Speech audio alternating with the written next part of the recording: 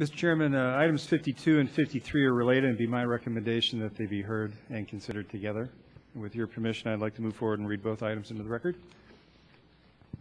I have a question.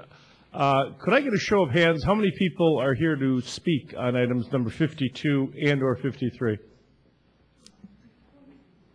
Okay, we're trying to get an estimate here. If you could raise your hand if you're going to speak, because we're going to try to quantify how much time. You don't have to raise your hand, Sheriff. We knew you were speaking, Sheriff. We knew you were speaking. There's not that many. Okay. Okay, item 52 is to conduct a public hearing, approve, adopt, and authorize the chairman to sign an ordinance to amend Title 4, Chapter 4.18 of Clark County Code to increase the rate of sales and use tax imposed for the purpose of employing and equipping more police officers in Clark County. It's authorized by Chapter 249 of the 2005 Nevada Legislature as amended by SB 1 of the 2013 special session of the Nevada Legislature, and providing for other matters properly related thereto. Item 53, the recommendation reads the exact same way. As a point of distinction, item 52 proposes to increase the sales tax by 0.15, whereas item 53 proposes to increase the sales tax by 0.075. Thank you, sir. Ms. Miller, we are going to hold both public hearings at the same time. Is that an issue? Is that the call of the chairman? Okay. At this time, I will turn it over to Sheriff Gillespie to make a short presentation on items number 52 and or 53. Then I will open up the public hearing and take comments. Sheriff Gillespie. Thank you for joining us. You're welcome, sir. Appreciate you giving me an opportunity to speak prior to public comment. I would also ask after public comment if I would be afforded an opportunity to come back up before you vote. I'd appreciate that as that consideration as well. Yes, sir. Today you're faced with a decision that will have a lasting impact on public safety in our community. Today I come before you again representing all law enforcement here in Southern Nevada. 2 years ago, I was asked to look at potential revenue options to fund an anticipated budget shortfall in the Metropolitan Police Department's budget for fiscal year 14-15.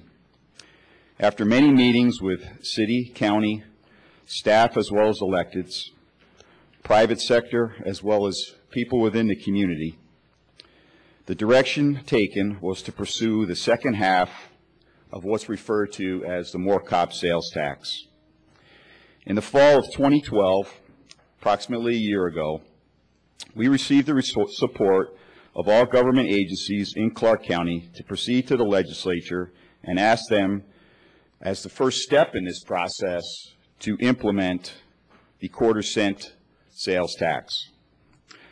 What happened at the legislature complicated the issue. If they would have followed and implemented the recommendation from local government, the 0.25 would have been enabled, and the revenue generated from it would have helped us restore positions eliminated during the recession, as well as added officers to all police departments in Clark County. Instead, they reduced the percentage of the tax from the 0.25 to the 0.15, and also added a supermajority vote from you, the County Commission, that was not part of the original sales tax that came before you. The 0.15 at Metro lets us keep what we have today and not recover what was lost in the recession. When the 0.15 came to you as a board, it was suggested, and today is one of your options to further reduce that amount of tax to 0.075. The 0.075 does not add officers, and it does not fill our deficit. As I said last week at a press conference hosted by the Department of Justice, actions speak louder than words. Many people were skeptical that my organization could reduce the number of officer-involved shootings when we said we could. Many people were skeptical when we said we could reduce the number of accidents after a deadly 2009. Many people were skeptical in 2004 when we said with these additional cops hired under the More Cop sales tax, we would reduce crime. Well, your police department did all of these things and more. However, I still hear the skeptics. I say, let us prove them wrong again. Today, the .15 is our best option to fight crime and keep our community safe. The legislature chose to limit us to this .15 against the advice of all law enforcement agencies in Southern Nevada. I ask you to follow our recommendations and enable the .15. The .15 allows us to keep our heads above water and also add positions. By approving the .15, we will save approximately 250 current police officer positions and also have the ability to add 100 additional. In addition to the .15, I will also authorize the current quarter-cent fund authorized positions to be raised to 600, adding an additional 51 positions to that account. If you take the 100 from the .15 and the 51 added positions from the initial quarter, that will raise our ratio of police officers to citizens here at the Metropolitan Police Department from 1.74 to 1.84 cops per 1,000 permanent residents. The increased number of officers, as well as the positions saved, will cost the taxpayers an additional 6 cents a day, 42 cents a week, $1.88 a month, $22.50 a year. And it will also reduce the responsibility of county and city government to fill our current deficit. As you discuss this issue today and then provide direction, let me remind you that our current staffing level at Metro is stretched too thin. And that is why I am proposing the .15 and adding an additional 51 positions on the initial quarter cent. This is a start.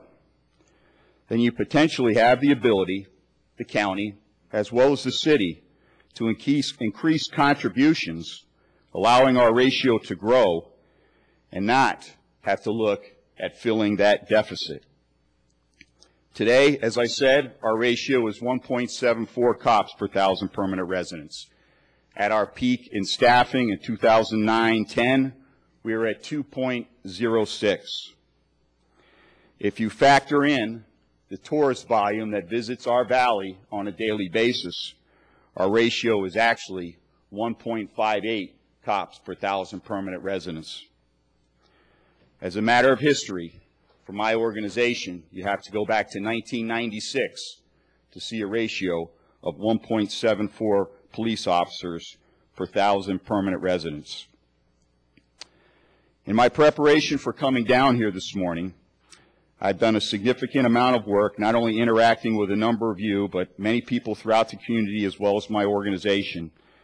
And I would like to provide you at this time some further documentation that shows that this police officer to citizen ratio does make a difference. The documents that I will give to you for you to look at and for you to ask me more questions of, whether it's later today or down the road, will clearly show you that back in 2003, when crime was trending up, our police officer ratio was down. However, when we had the ability to hire officers over a number of years and that ratio increased, crime rate decreased. Now we are moving into a point in time where our ratio of officers is decreasing and crime is going up. I beg to differ with people's analysis of a 12% increase in crime in 2012 compared to 2011 as slight or just a nudge. 12% is significant. If you look out over the last 10 years, homicides, robberies, fatalities on our roadways, you will see direct correlation between that increased staffing and those number of lives lost and the number of those people victimized by robberies reduced. I believe my organization, as well as others, have been partners in dealing with the downturn in the economy. This is not an easy decision for you. I understand that. Nor is it easy for me to stand before you again, asking for what I believe is the appropriate funding level for my police organization as well as yours. Chuck, do you have those handouts, or they're already done? Thank you. At that time, I'll... Thank you, Sheriff. You're welcome. I will ask you to come back at the end of the public hearing and respond to public comments and take commissioner questions, if that's okay with you. Thank you, sir.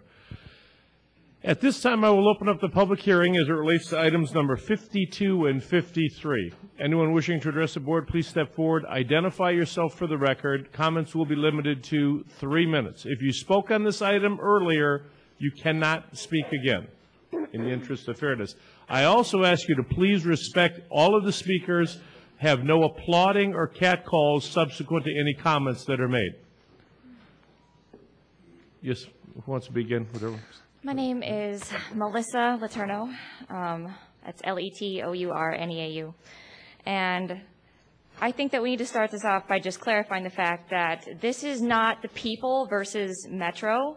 This is Metro and the people versus a board of 7 people who are playing God with our lives and our money.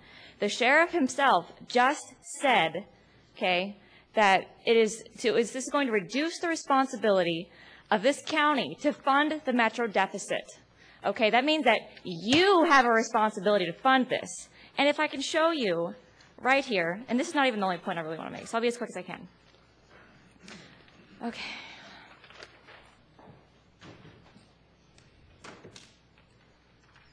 Okay, if you look on this table. Could I ask him to focus in on what she's pointing to? Right here. No, the camera. I'm asking them to zoom in on you. Okay. You will see that culture and recreation has taken a 4.8 jump from the previous budgetary year. Why do we need $175 million more towards culture and recreation when you could be funding our police department if they legitimately need it? Okay. Secondly, if you really wanted to save money with Metro,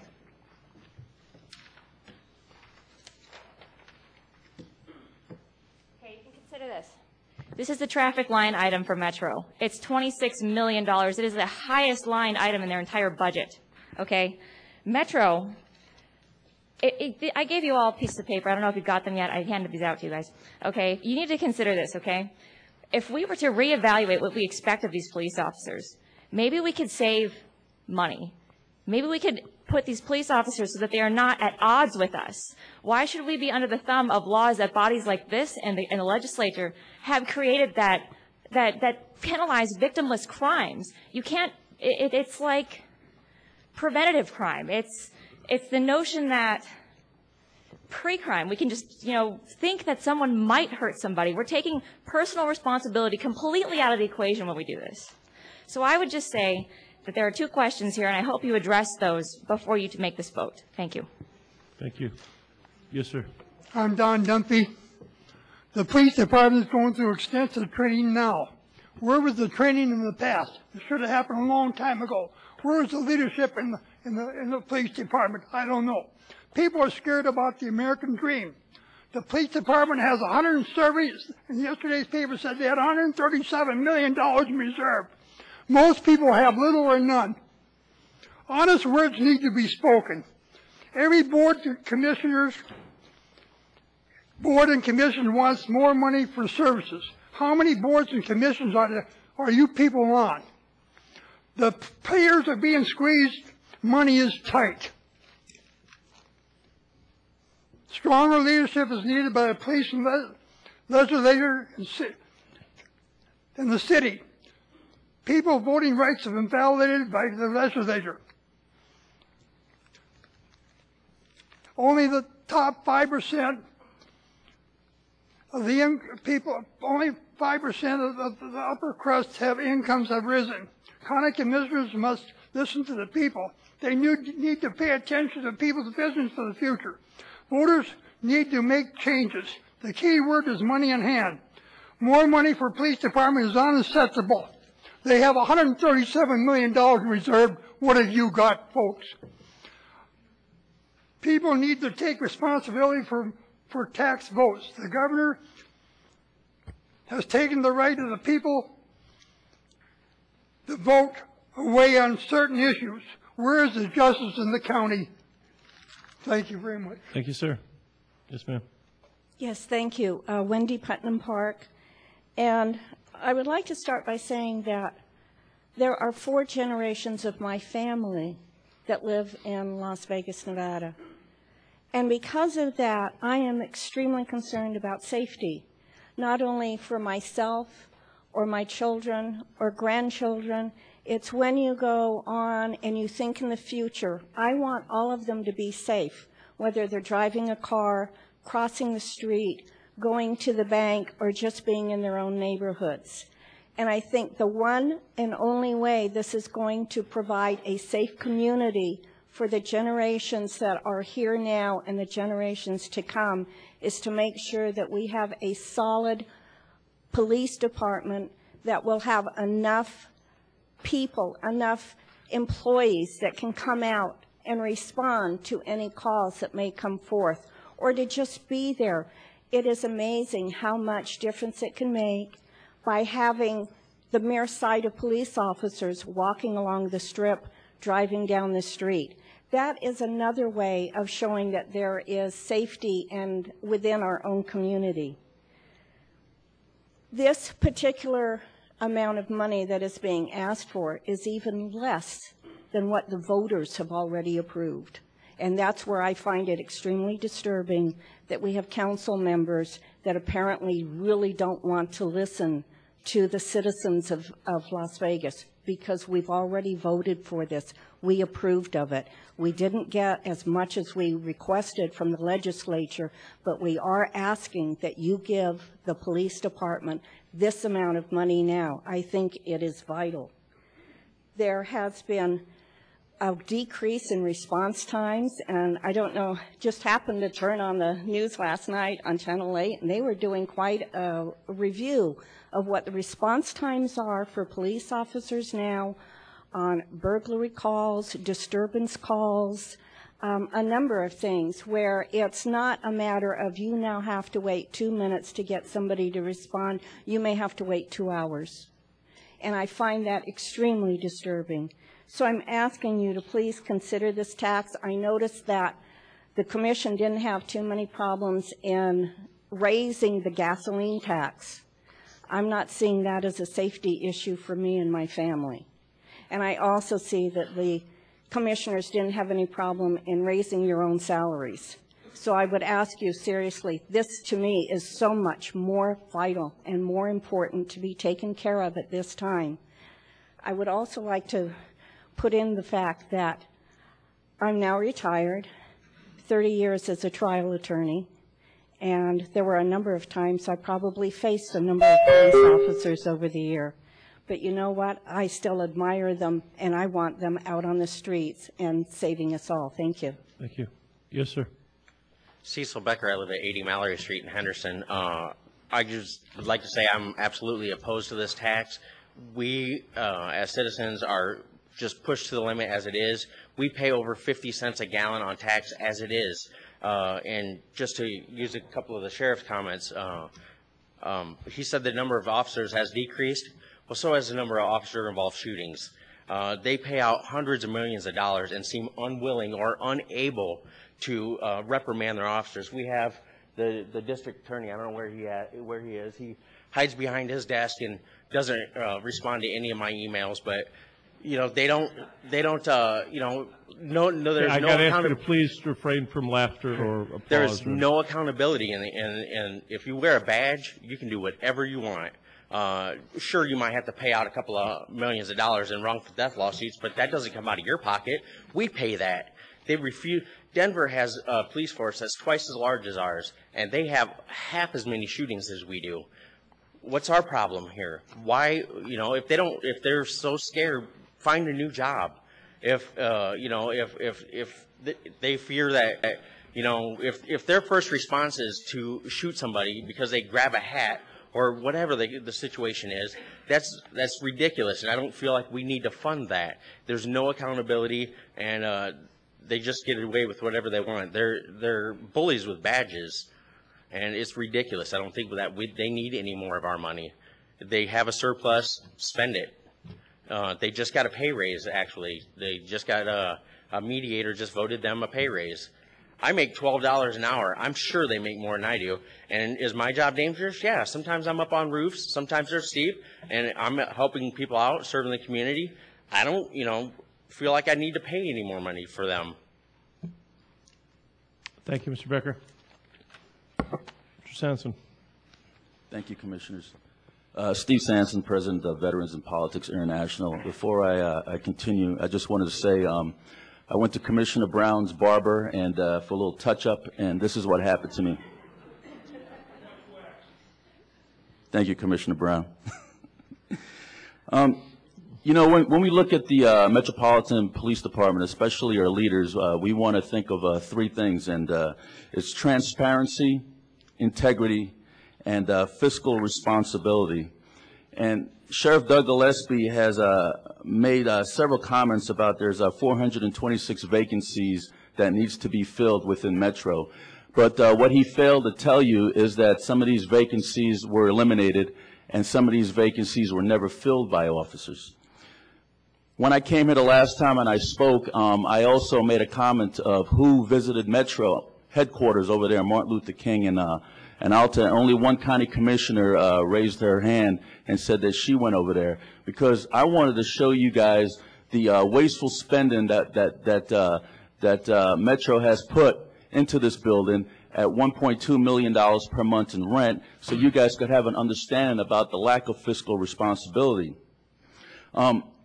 The radio, I brought up the radio, $42 million that the sheriff signed off for this radio communication that apparently doesn't work, caused the death of Gulf War vet Stanley Gibson, allegedly.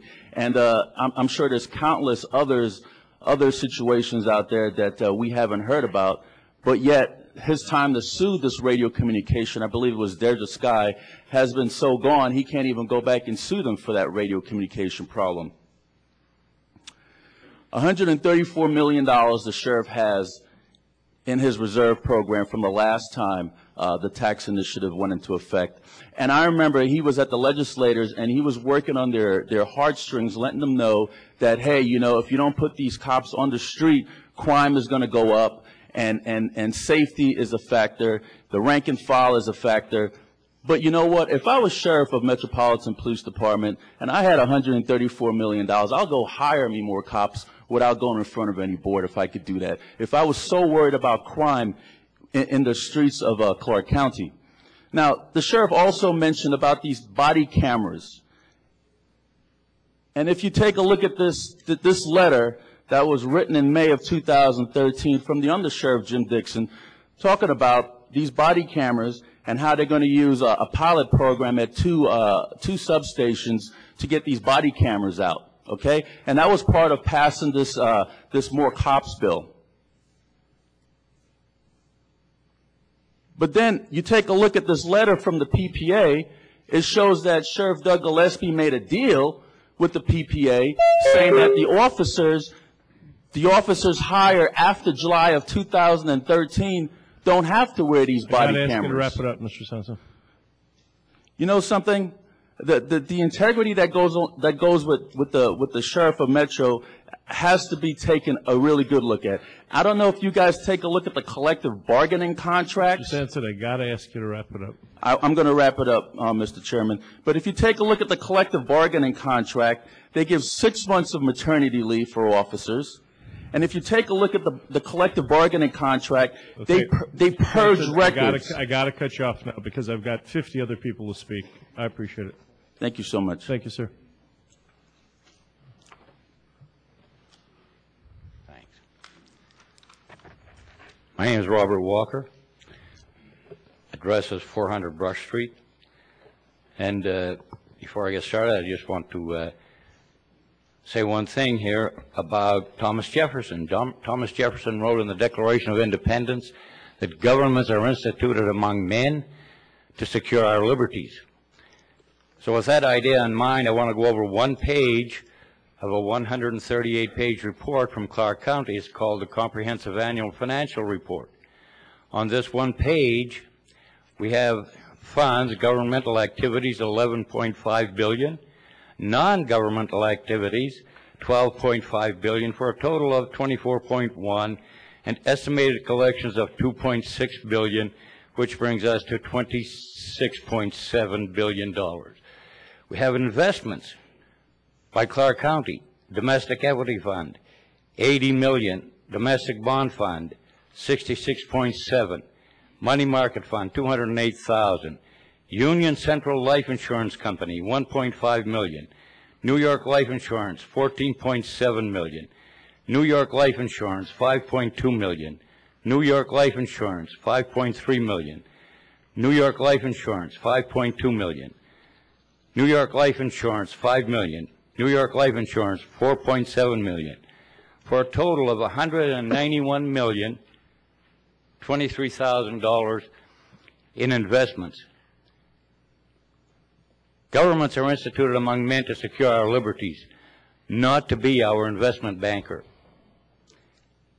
Before we raise the sales tax for any reason whatsoever, whether it be for new brooms for the street sweeper or more cops on the street, we should find out, divest ourselves of this money, of these investments, put the money in the general fund where it belongs, and use it. We really don't need a new sales tax increase. The county has currently $23.8 billion. That's their report. It's on page 54 of the Comprehensive Annual Financial Report. In case anybody wants, I can show it to you. Thank you very much. We don't need a sales tax increase. Sir. Yes, sir. Yes, ma'am. Commissioner Sisolak. I'm sorry, Chairman Sisolak and honorable commissioners. Last time I was here, I spoke against this, and I'm asking you again to please vote against another tax. Today's October 1st, 2013, when our Affordable Care Act goes into effect. You raised the fuel tax last couple of weeks ago. We're being taxed to death. Metro spent $42 million on a communication system that doesn't work. 100 cops are not going to make us safer. If we exercise our Second Amendment privileges and rights, our God-given right to self-defense, we're all going to be much safer. 100 cops are not going to keep us safe. I'm going to quote another founding father. Ben Franklin said, "Those who would give up essential liberty for a little bit of safety deserve neither liberty or safety." 100 new police officers are not going to keep us safe. We're all going to keep each other safe. This is an open carry state. We need to exercise our Second Amendment rights, and we need to audit the Metropolitan Police Department before taxing another Clark County resident another penny. Thank you. Thank you, ma'am. Yes, sir. Good morning, Chairman. This is George Hicks. Good morning, Chairman Sisolak and Council and fellow commissioners. This is totally ridiculous. Our sales tax is too high as it is already. All right? Our sales tax needs to be lowered, not raised. The way you prevent crime is to have a strong economy, not tax the people to death so that the economy flounders and then you increase crime that way. 100 police officers is not going to decrease crime. What's going to decrease crime is to do things that gives us a strong economy. Any tax increase goes against that.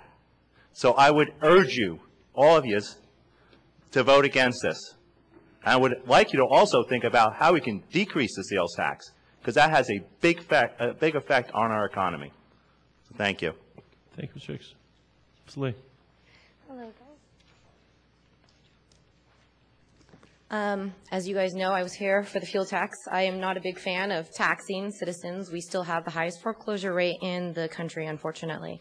One thing that I wanted to make a point that kind of piggybacks on what other people have said already, what I found very interesting when I was looking through Metro's budgets, is the liability insurance. We have already paid out this year alone almost $2 million in retribution for lawsuits. And that comes from the taxpayers. In the last 4 years since 2008, $6.5 million have been spent in retributions for lawsuits against Metropolitan Police Department. And I find it interesting that in the last couple of years, the budget for liability insurance has been around $1 million, and the requested amount for the 2013 fiscal year is almost $7 million for liability insurance. Now, I'm not trying to generalize. I have friends on the force. I think that our police force does the best it can. And unfortunately, there are bad apples that kind of paint in the public eye a picture that has left people feeling not too warm and fuzzy about our police department, unfortunately. I would feel more comfortable before Metropolitan Police Department asked for any more money from the taxpayers if they were making steps and to address these issues. Why are we having these incidents where the taxpayers are bailing out for lawsuits? But unfortunately, as we all know, in August, the Use of Force Board completely resigned. That's not a sign of faith that we're moving in the right direction for accountability with our police force. The assistant sheriff was on that, and he had resigned. So that was my one concern. That number, an increase of 436% for liability insurance, really stood out to me, and I just wanted to make that point for everybody. Thank you. Thank you, ma'am. Yes, ma'am. Good morning, Commissioners. My name is Shirley Shelton. Most of what I wanted to say has already been said. I just wanted to ask you, how many taxes have you increased this year, and who's paying those? Because we're losing. The more taxes we pay, the less jobs there are.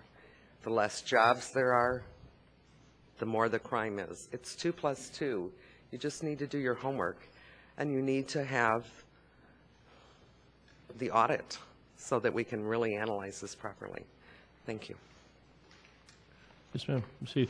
Hi, good morning. My name is Tasha Heath. As Andy Matthews from NPRI stated, the employees of Las Vegas Metro continue to be some of the highest compensated employees, public or private, in Las Vegas Valley. I have a few questions that I'd like you guys to ask Gillespie, if you could. Where is the fiscal audit we asked for? Should people have to pay more to Metro because they can't budget? Why are they getting an option to wear cameras? Where is the budget plan? How do we know for a fact that he will be using this for more police? How much will Metro be getting from the internet sales tax? We need better training and better budgeting before we give any more of our money to Metro. They need to learn to work within their budget, stop shooting first and asking questions later, stop making deals with friends for faulty equipment. All these things need to be addressed before we give them more money. Shiny badges don't grant extra rights. You guys, we need to be listening to the people about the taxes. You guys have raised taxes how many times in just the past couple of months? I suggest you don't do it again right now. Thank you. Thank you. Yes, sir. My name is Kelly W. Patterson. And personally, I haven't seen any evidence that there's a shortage of cops. They had enough cops to conduct a 2-month investigation of some people riding on sidewalks with chalk. They have enough cops that they could shut down Fremont Street every first Friday and set up what looks like an East German checkpoint to make sure that somebody doesn't carry a beer from one bar to the next. They have enough cops to have undercover cops going up and down the strip to make sure that somebody isn't selling water because they're competing with casinos, because the casinos sell the water for more money. This isn't a matter of them not having enough money. It's a matter of priorities. They found enough money to take some second-rate guitar player that hardly anybody ever heard of out for a helicopter ride because he wanted to propose to his girlfriend. They found the money to build that giant headquarters in the middle of the worst recession in history. They found the money to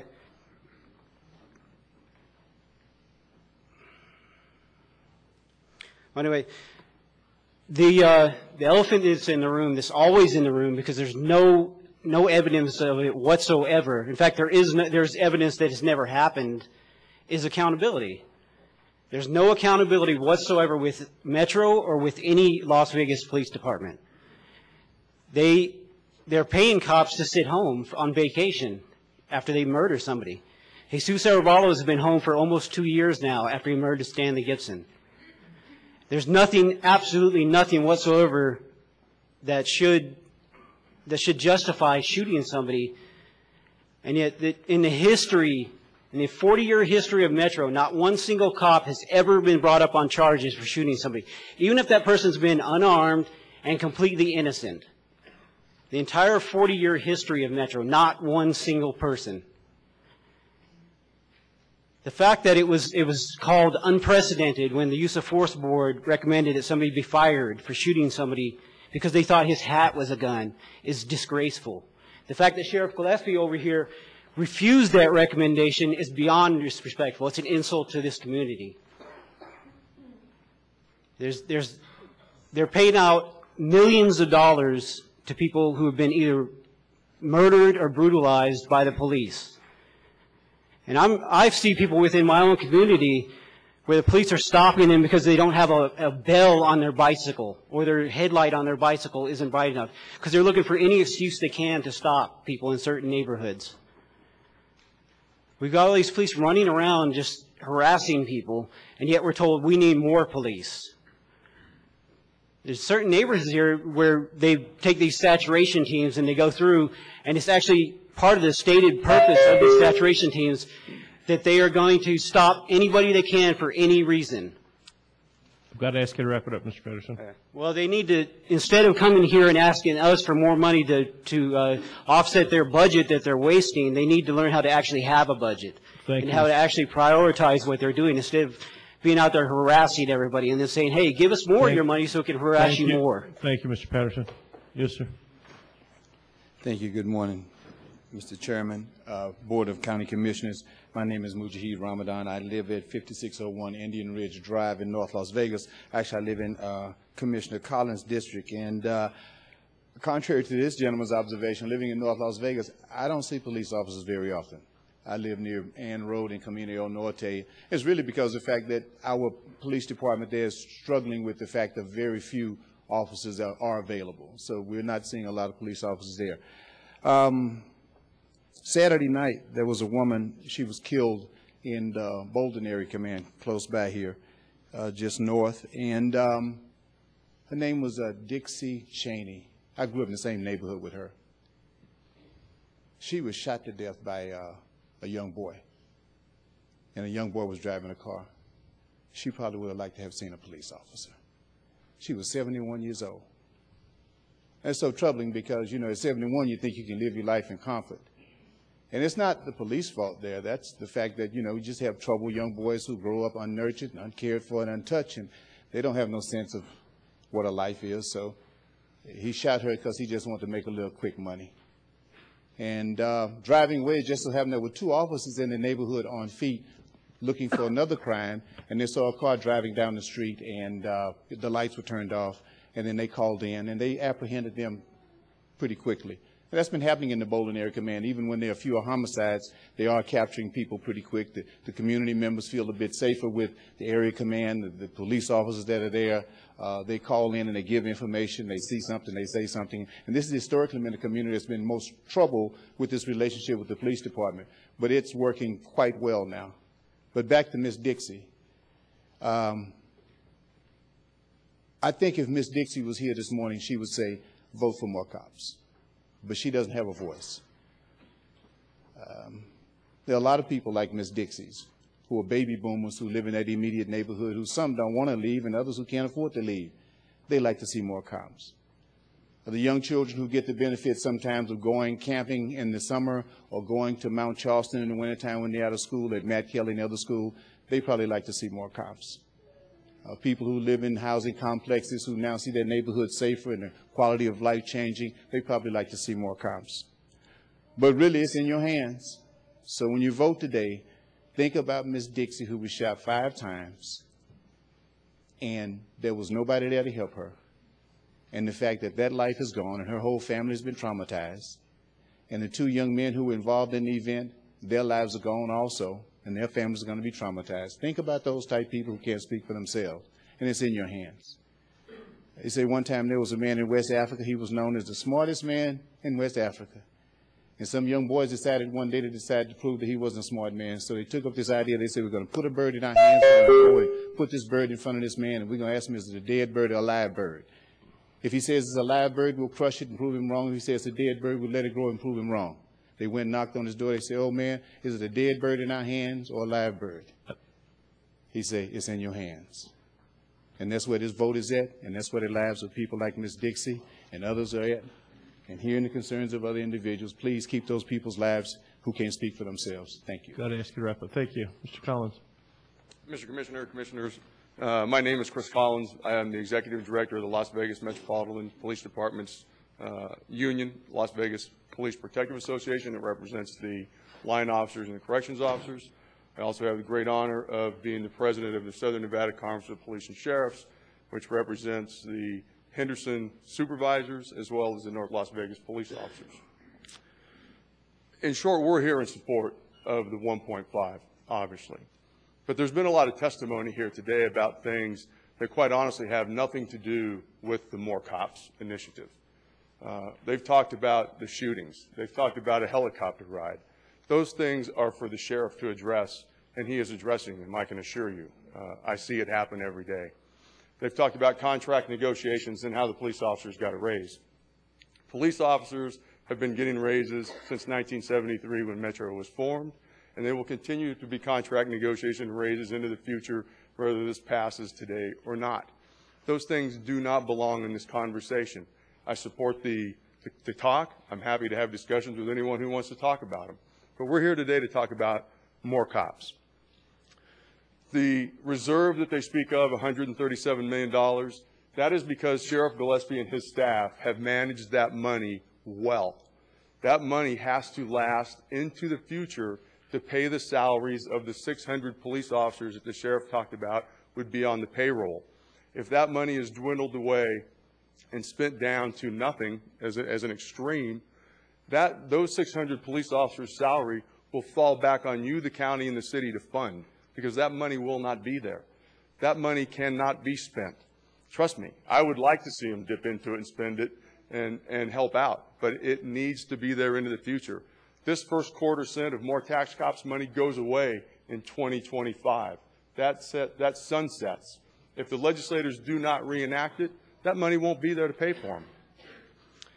Let's talk about what more cops really comes down to for all of you, okay?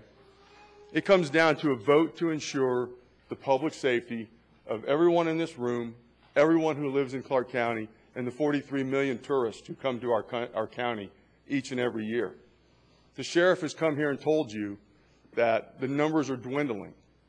We have proof. In 2005, when the economy was booming, if not for then Under Sheriff Gillespie and Sheriff Bill Young and their team, the More Cops bill would not have happened. But it's been said here today that economy will fix crime. Crime was on the rise in 2005. No one can say that the economy wasn't booming here. Casinos were being built, but crime was on the rise. They got the half cent approved by the voters, okay? All we're asking that you do today is approve what the voters already have given us. In closing, I would just like to say, all of you that I have been up and down the hall with have said to me you have received emails. You have approximately 120,000 people in each of your districts. If you have received 1,000 emails, that's less than 1% of your constituents who have contacted you. It is always the vocal minority I've got who to ask comes you to out. wrap it up, Mr. Collins. So please vote yes, and know that your constituents and the men and women of public safety will remember today's vote. Thank you, sir. Good morning. Buenos dias. My name is Jose Solorio. I reside in Commissioner Larry Brown's district. I've been a resident here in Las Vegas since 1970 as an 11-year-old. I come here today in support of the 15 cents per $100 tax that will improve the safety of our community. And to me, a nickel a day is not much of a price to pay for there to be increased safety in our community. And I'll give you a personal example, one that I haven't shared. But 8 years ago, I got a call from my daughter. She was hostage, kidnapped. I made a call to Metro. At that time, I wasn't politically involved. Within an hour, we had a team. They had a team. I was vested. I went and picked up my daughter. She's safe. Today, she's going to college. Had that not happened, she could have well been killed. So our police officers are doing their job day in and day out. Many incidents that you don't know about. And for there to be a decrease in our officers per 1,000 means that the response time could mean a life or a death. And we need to take that into account. And today, you're probably going to decide between 15 cents or 7.5 cents, or you're going to try to negotiate to make some people happy. But it's not about making people happy. It's about being public safety out there. It's about us having the right amount of police officers there to protect our community, to protect our sons and daughters and mothers and daughters and grandmothers. Now, we may not agree, or you may not agree how they spend the money. That's one thing. You may not agree how they have a pot of money set aside for more cops. That's a different thing. But today, the voters have already approved a quarter per $100, and they're only asking for 15 cents. A nickel a day is worth the safety of our citizens, and we should invest that. And there should be no negotiation between 15 cents and 7.5 cents. And come election time, this will be an issue in each and every one of your re-election, or if you seek higher office, whether or not you voted for public safety when you were a commissioner. Which way did you vote when public safety was on the line? Did you vote for it or against it? Or did you side with the minority out there that is crying no taxes for any reason? You're here to serve us. I'm asking you to serve us. Approve the right amount. Approve the 15 cents today. Public safety is number one in anybody's book. Please keep that number one in your vote today. Thank you. Thank you, Mr. Solario. Good morning. I think it's still morning. Chairman and Commissioners, my name is Lisa Mayo. First thing I wanted to say is I hope that everybody watching and all 120,000 of your constituents in your district realize that Chris Collins, who is up here basically lobbying against, I think, citizens in many ways, is paid for by you, the taxpayer. You pay his salary and those of his 8 officers. So I think people should realize that when people come up and say that.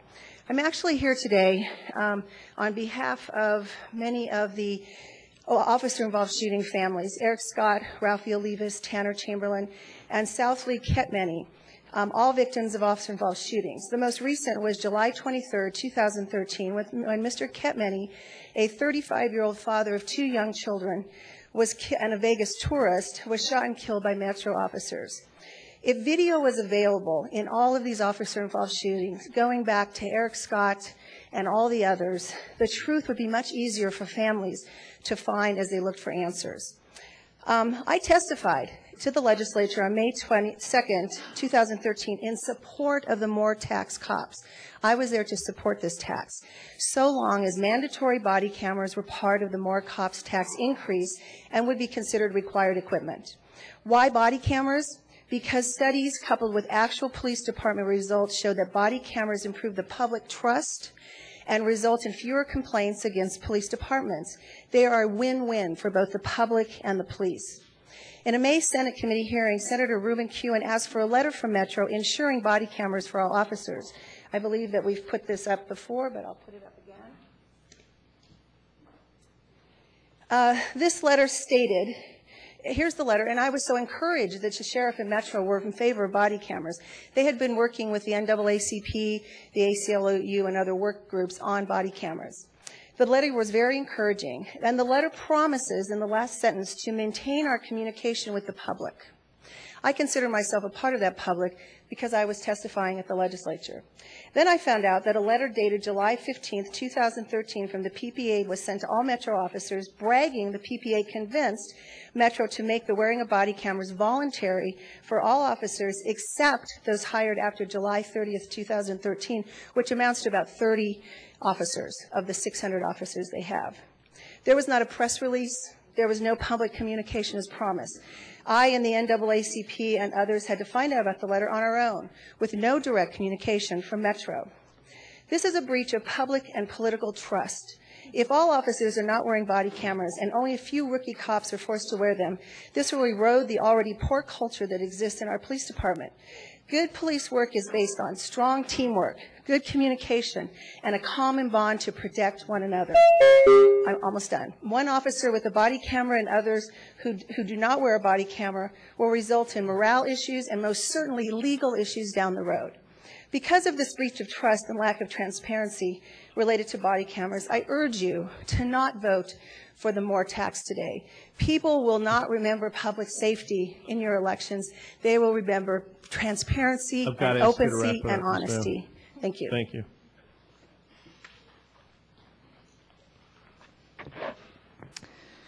Hello, my name is Marlo Turner. I'm a lifelong resident of Nevada, and I was not planning on speaking today, so please forgive my casual appearance. What prompted me to come up here today was seeing a number of the speakers who did come up here. I happen to know many of them. Many of them spoke about integrity and transparency, and yet many of them came up here with their own agendas, which they failed to disclose to you. As far as the no new taxes, you know, we have, actually, let me just go back a second. I have spent my life fighting for equality and for civil rights. I know many of you in this community. I know many of you sitting in the audience. When we're fighting for everybody, we have to remember that everybody is a sum of its parts. Metro is not everybody. Metro is a sum of its parts. There are many people in here who don't care for the sheriff. There are many people in here who don't care for me or for you or for somebody else. We have to take it apart and look at what is the good and what is the bad. At the end of the day, the good is about public safety. The good is about when I make that phone call, will there be somebody there who answers my call? This isn't about, do you like the sheriff? It isn't about, do you like taxes? It's not about, do you like police officers? Do you like government intrusion? It's about public safety. At the end of the day, the tax, the 15 cent, is going to go to the rank and file. It doesn't go to the sheriff. It doesn't go to me or to you. It goes to ensure public safety. It's the rank and the file, and it's the citizenry. As a lifelong resident of Las Vegas, my children are born and raised here. Public safety is important to me. I ask for your vote in favor of the tax. Thank you. Good afternoon, Commissioners. I am a resident of Chairman Sisolak's district, and I'm a cop mom. That's my agenda. And I'm also a volunteer at Metro, and so I support police officers because I know the sacrifices made by families, by spouses, by children. I know that they know the dangers that are faced, and I've also observed in my decades a change in criminal activity. It's become much more violent, much more cruel, and I hear it's hands-on every time, almost every time. It's not a respectful yes, sir, and obey the law, as my mother brought my brothers up to do. And so the violence that we're facing would be very difficult to face without police officers there to help us. If we had to face it in our own neighborhoods, and I'm in a working class neighborhood that's changing, but we've been blessed. My husband and I started a neighborhood watch years ago, and we got to know our neighbors a little bit. That does help. But it's not the same thing as having someone coming through your door and being able to respond. I really don't want to be a concealed weapon carrier. I don't want to have to feel that it's so unsafe. I'd better learn to shoot a shotgun through my front door. I would like to continue to have the presence of law enforcement. And the one piece of data that holds up is the correlation between presence and public safety.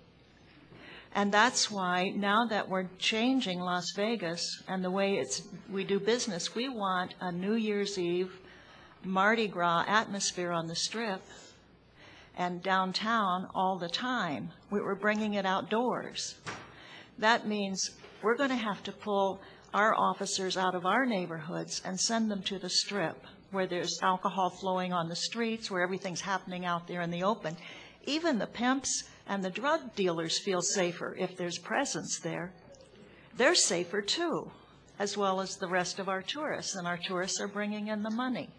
So I think that we really need to seriously consider that. And the other point I want to make as part of the family of law enforcement is that I know of no other body so under scrutiny, not any other body where people take pictures of everything police officers do. Somebody's got a camera. They are always under scrutiny. And I want them to know of my support, and I hope you'll support them as well. Thank you. Thank you. We can line up two people at the microphones here. It'll move a little quicker. Dorothy Barnes, Dorothy Barnes, Las Vegas resident. Have a mailing address of P.O. Box 466. I do support law enforcement, but what I'm against, I got a ticket from an officer. His badge number 8727 here. I told him I was coming. His last name Jackson. Badge number 8727. Officer Jackson. I told him I was coming to this meeting. What happened? He wrote me the ticket, right? I've been trying to get an appointment with Sheriff Gillespie. The last two meetings he was at the county commissioner meeting, he told me to call his secretary and make an appointment. Every time I call, the secretary will not give me an appointment. So what I felt the need to do was go back out by the freeway with my sign that says, please help. Anybody that'll tell the truth or let me on Nellis, please help. He comes along on his motorbike. Other officers had passed me by because they know of this situation. Of course, they don't want to be embarrassed. But he comes by, and he's bold, and I'm telling him, well, I've been trying to get an appointment with Sheriff Gillespie to sell this thing and get some information on how I can get some results, because I'm robbed without a gun day and night in this city. I'm lied on. I'm sickly. I get lied on in my doctor's office. My doctor is frustrated. I'm the only patient he got that he can't get the truth on.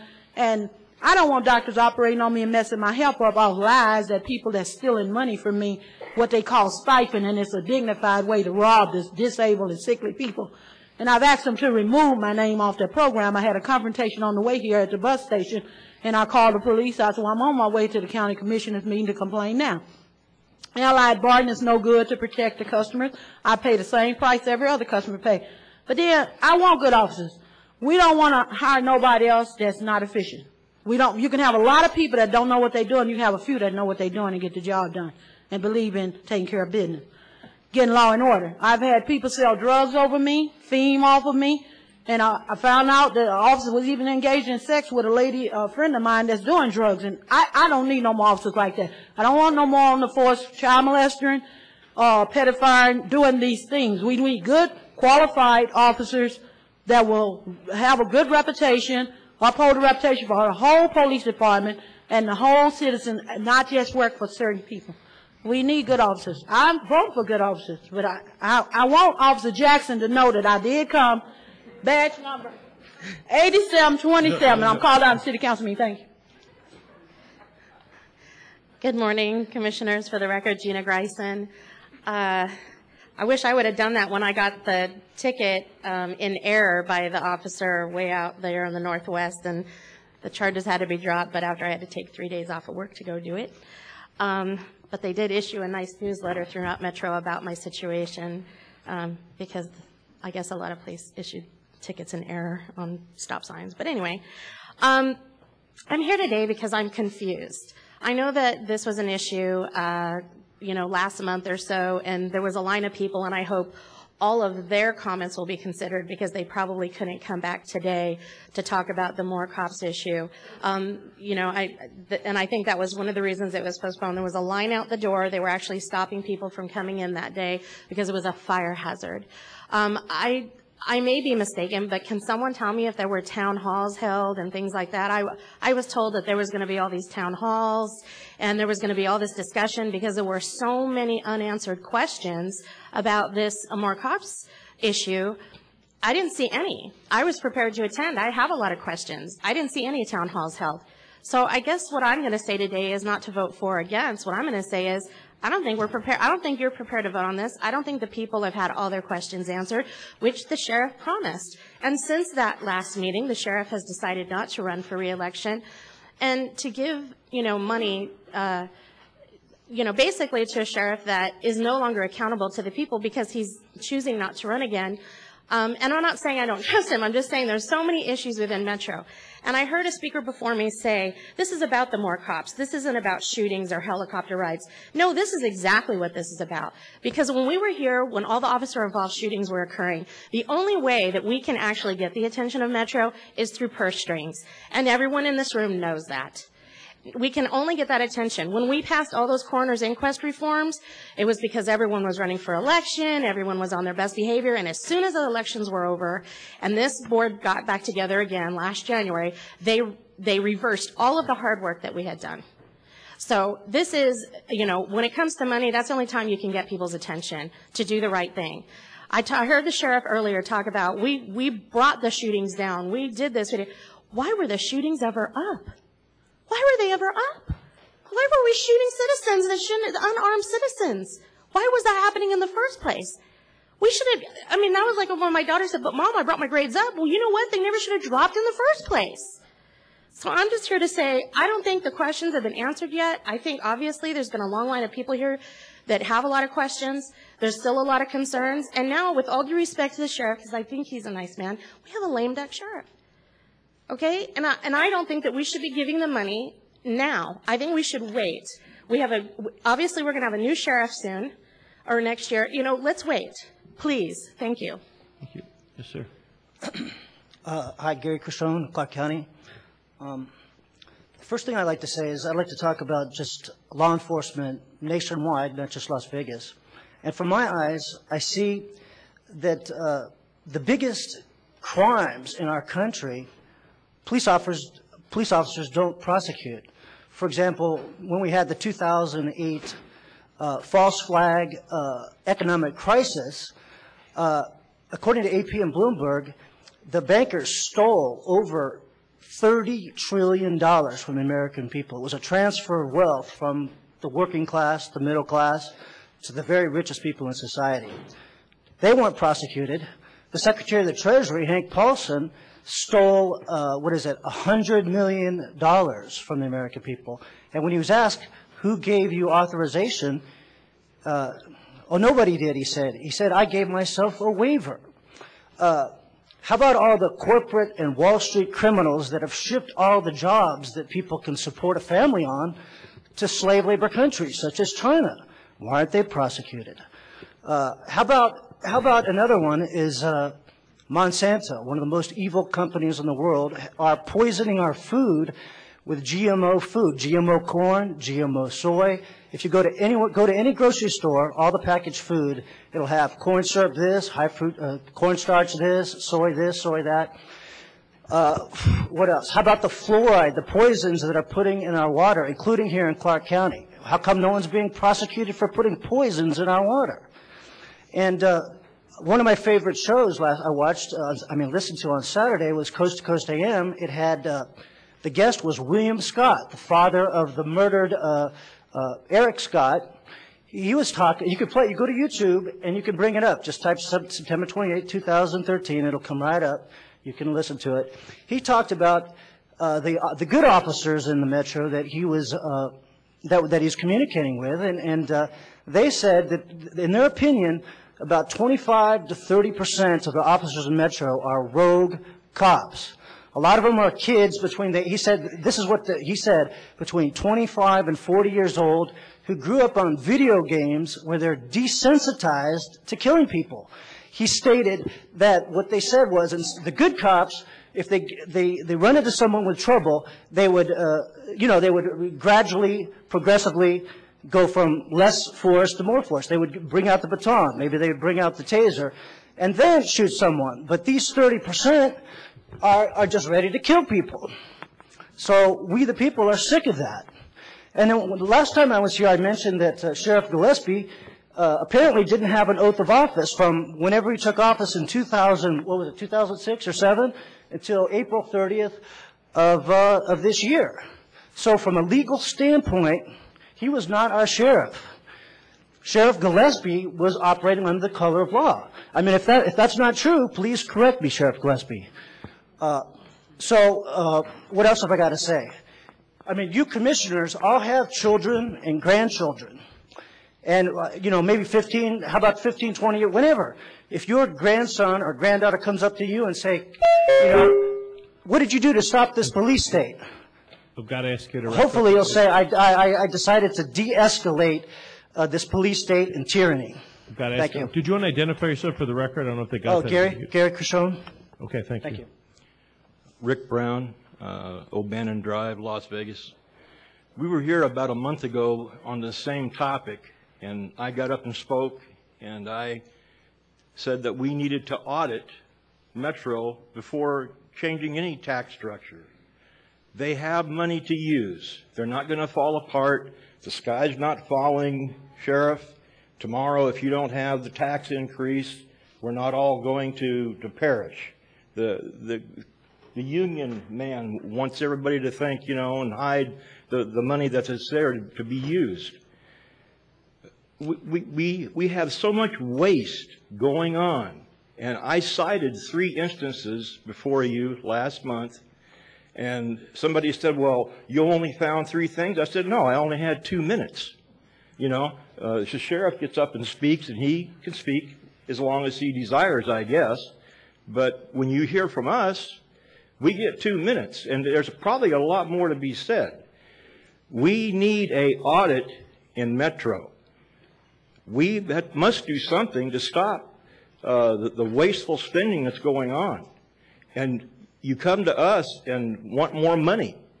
You raised the gas tax last month. You raised the price of water last month. And, you know, come on, where's it going to end, folks? You know, I'm not able to go to somebody and say, well, I'm a little bit short this year. I need you guys to help me out. No, I have to reevaluate my spending. I have to reevaluate what I do with my money, if I can afford to go to get a hamburger or whatever.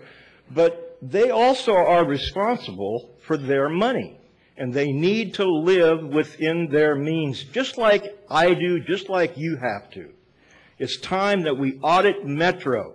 It's time that we know what's going on. It's time that there be a glass held over that, so we can see what's going on. Thank you very much. And I'm against this tax. Thank you, sir. I've got to ask you to refrain from applause, please, and I respect all the speakers. Thank you. Excuse me. Thank you, Mr. Chairman, members of the Commission. Warren Hardy. I'm here today representing the city of Mesquite. And Chief Tanner and I are here today because we're a little bit concerned that there's been so much focus on Metro, and that's appropriate. There ought to be a lot of focus on Metro. Metro is the largest police department impacted by this, but there are small police departments that are impacted greatly by this, who don't have a surplus, who don't have a lot of the other things that we have the potential that have been discussed as potential options. I have a long history on this issue. In fact, in another life as chairman of the Senate Government Affairs Committee, I introduced the original legislation to bring this question before the people. And it was important to me at that time that the question did come before the people. But with all due respect to Metro, the reason I introduced that was not because I was concerned about Metro. Certainly we're concerned about all law enforcement. But I was concerned about the small, rural, and small town police departments that I represented, including Mesquite, Boulder City, Henderson. I had parts of North Las Vegas. That's the reason I agreed to sponsor the legislation, to bring the original question forward and to ask the people about it. And it's interesting that we've been involved in a debate here, quite lengthy debate this morning, and every single person has spoken to the impact on Metro. Again, very, very important. But I want to make sure the council or the commission keeps in mind that there are other police departments that are dramatically impacted by this. Mesquite is a border city. We are the first line of defense and law enforcement for this county. Yet we have a police officer to resident ratio that is the lowest in the state. And so with that, Mr. Chairman, I would like to just turn it over to, if I could, Chief Tanner to talk about our particular needs. But we really want to make sure that the focus is also on the small departments as well. Thank you. And I want to make sure the clerk starts the clock over again, so he gets his full 3 minutes. Yep, perfect. Thank you. Good morning, Commissioners. Chief Troy Tanner, Mesquite PD. Mesquite Police Department I've said this before, had a 7% increase in Part 1 crimes since 2011 to 2012. Over a year, we've had a 7% increase also. And on top of that, of course, our calls of service have raised. We've had probably about a 15% increase in calls, even though revenues declined and the population has decreased to some degree. I also want to make you aware that as far as our ratio, 1.58 officers per 1,000, national average is 2.0. That's including our administration. It's myself and 2 captains. So we do have a small department, and but this is vital to our organization, the money, you know, that we receive, and we appreciate the funding we've had up to this point. The point 15 will raise our ratio to 1.71. It would give us 2 more officers, and that's a big difference to us. I know we're small, like I said, but that's a huge difference. And revenue declines have hit us hard, and we only have about $26,000 left in reserves. Unlike some agencies, we were so low in our reserves, we actually took one of our More Cops officers, and our city council was nice enough to allow us to move it into the general budget this last year in 2013. So we've had such a decline in revenue, we can't even support the officers we currently have in More Cops. And I appreciate the relationship and knowing we can always call Metro for assistance. I have done that several times this year. We have Bunkerville right next to us. We communicate really well. The sheriff and his staff have been excellent as far as needing help on a couple of homicides we had this last year to send CSI teams up that we're not large enough to have. Other agencies contact me, such as North Las Vegas and Henderson, offered their people also. So our relationship's been great in Clark County. We work well together. Like I said, we value that relationship. Mesquite anchors emergency services in the northeast corner. And I-15 has a lot of traffic, of course. You know, the corridors, we have the corridor right on the edge of our town. Department assists other agencies. We have reduced presence in that area, and we want to continue to provide a safe gateway to southern Nevada. All law enforcement agencies in Clark County utilizing partnerships to help cover the deficit created in funding shortfalls. By these partnerships, they cannot put more officers on the street. We need your vote. Like I said, it's vital to Mesquite. It's important to me. I went up to legislation and testified every chance I got because it is important to our city. So I appreciate your vote. Thank you. Thank you, Chief. Mr. Chairman, County Commissioners, my name is Joe Cronister. I'm the Chief of Police in the City of North Las Vegas. First, let me tell you, thank you for your time and this opportunity to be here. As far as the City of North Las Vegas goes, it's well reported, the budget shortfalls that we've experienced in the City of North Las Vegas. I can assure you, just from the police department alone, we've experienced a decrease of roughly between $35 and $40 million in our budget over the last 4 years. That has had a significant impact on our operation. We are authorized 394 police officers. We currently have 268, which equals 1.165 officers per 1,000 residents in the City of North Las Vegas. As Mr. Ramadan stated earlier, he lives in North Las Vegas and he doesn't see a lot of police officers driving through his neighborhood. Unfortunately, that's the reality that we live in today. We've had to close our jail as a result of budget reductions. The City of Las Vegas and North Las Vegas have partnered and have a shared services agreement where we've been able to take on and ensure that we were still able to continue to at least have a portion of our jail services that are still a North Las Vegas component. I think it goes without saying that for a period of time in the early 2004, 5, 6, the City of North Las Vegas is one of the fastest growing communities in the nation. Also during that period, shortly after that, we had 2 and sometimes 3 of the top foreclosed zip codes in the nation. Our dependency upon property tax has been very much impacted.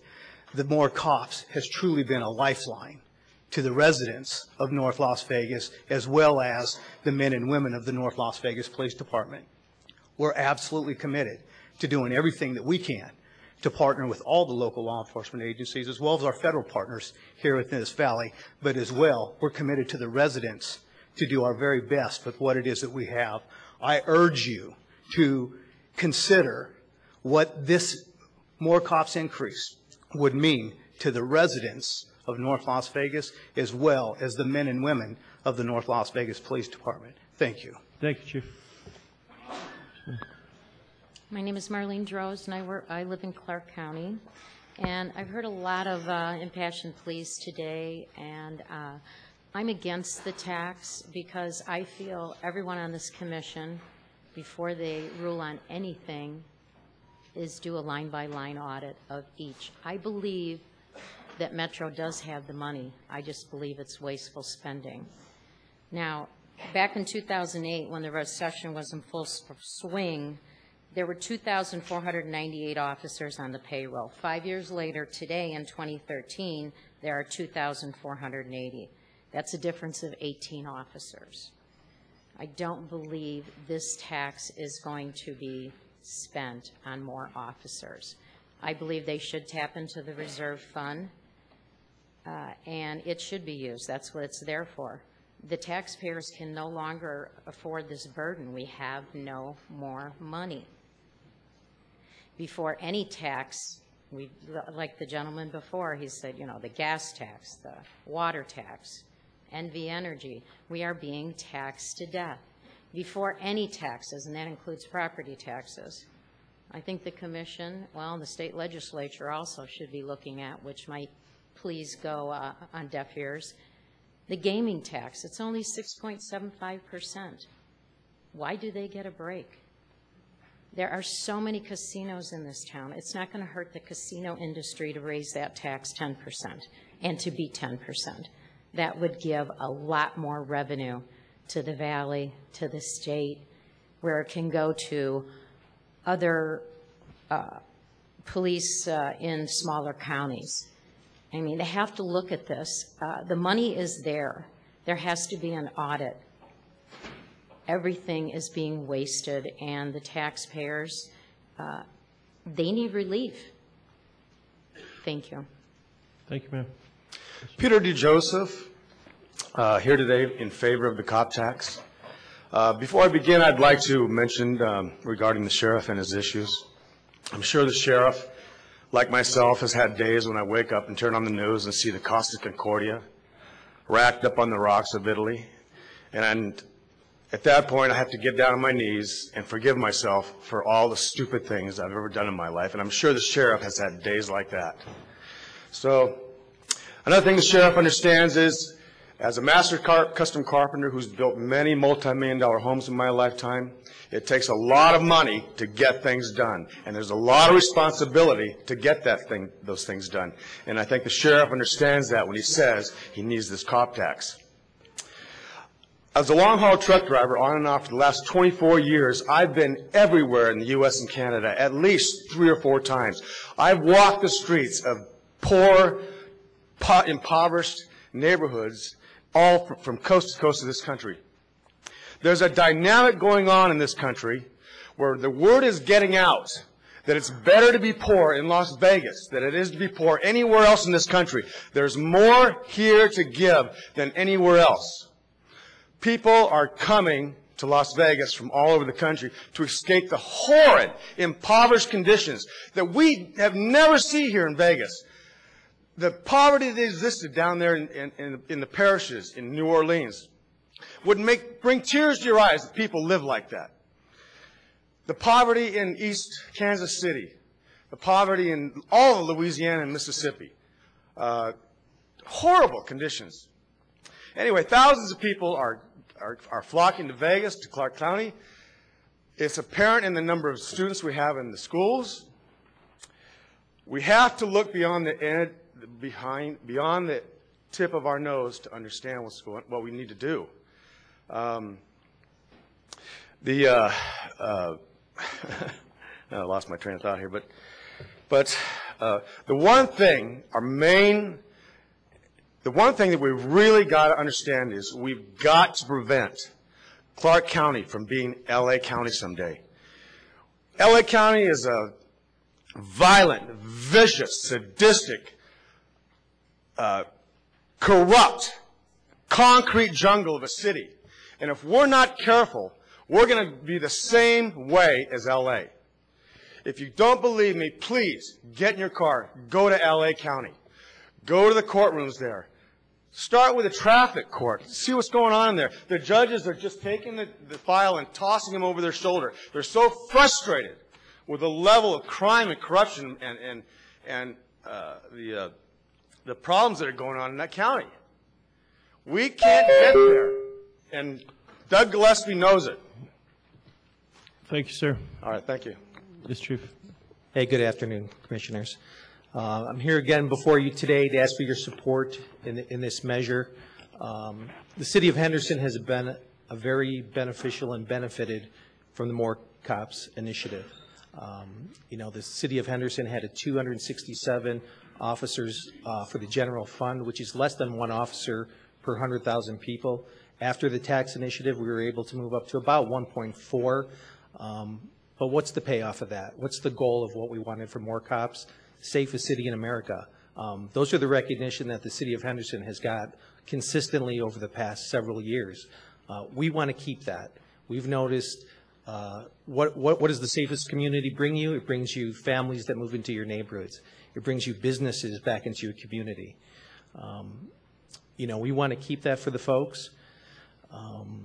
You know, and it takes a lot of partnerships to go along with that. It takes a mayor, it takes a city council, a city manager that support public safety. It takes the partnerships of those law enforcement agencies that are in this room today that we support, Las Vegas Metro and North Las Vegas and Mesquite and Boulder City. We support them in need, including federal agencies out at Lake Mead when they need help. Unfortunately today, we've seen as communities or families come to our community, population increases, demands increase. Unfortunately, our staffing numbers have decreased. We see crime starting to inch up. We see case closures starting to take longer and longer. And the thing we want to do is maintain being one of the safest communities in America.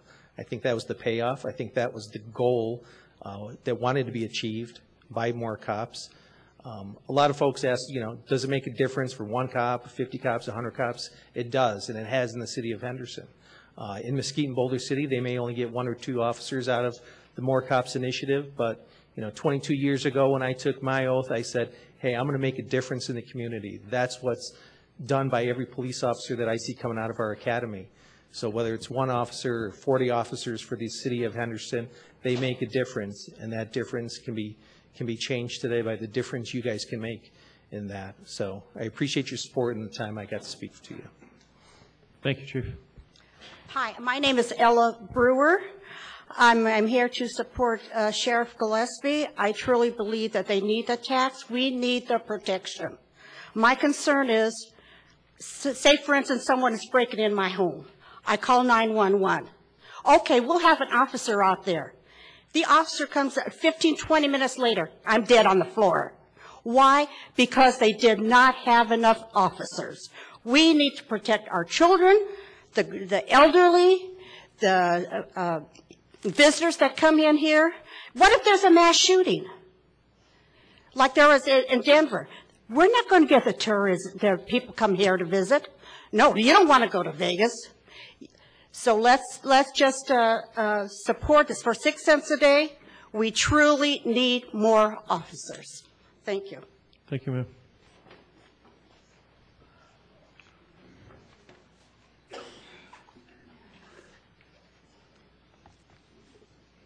Go ahead, yes, sir. My name is Richard Lozo, L-O-Z-O. I think that the problem lies in accountability and accounting, and as one gentleman said, about making sure that the money is used in the right way and in the right places.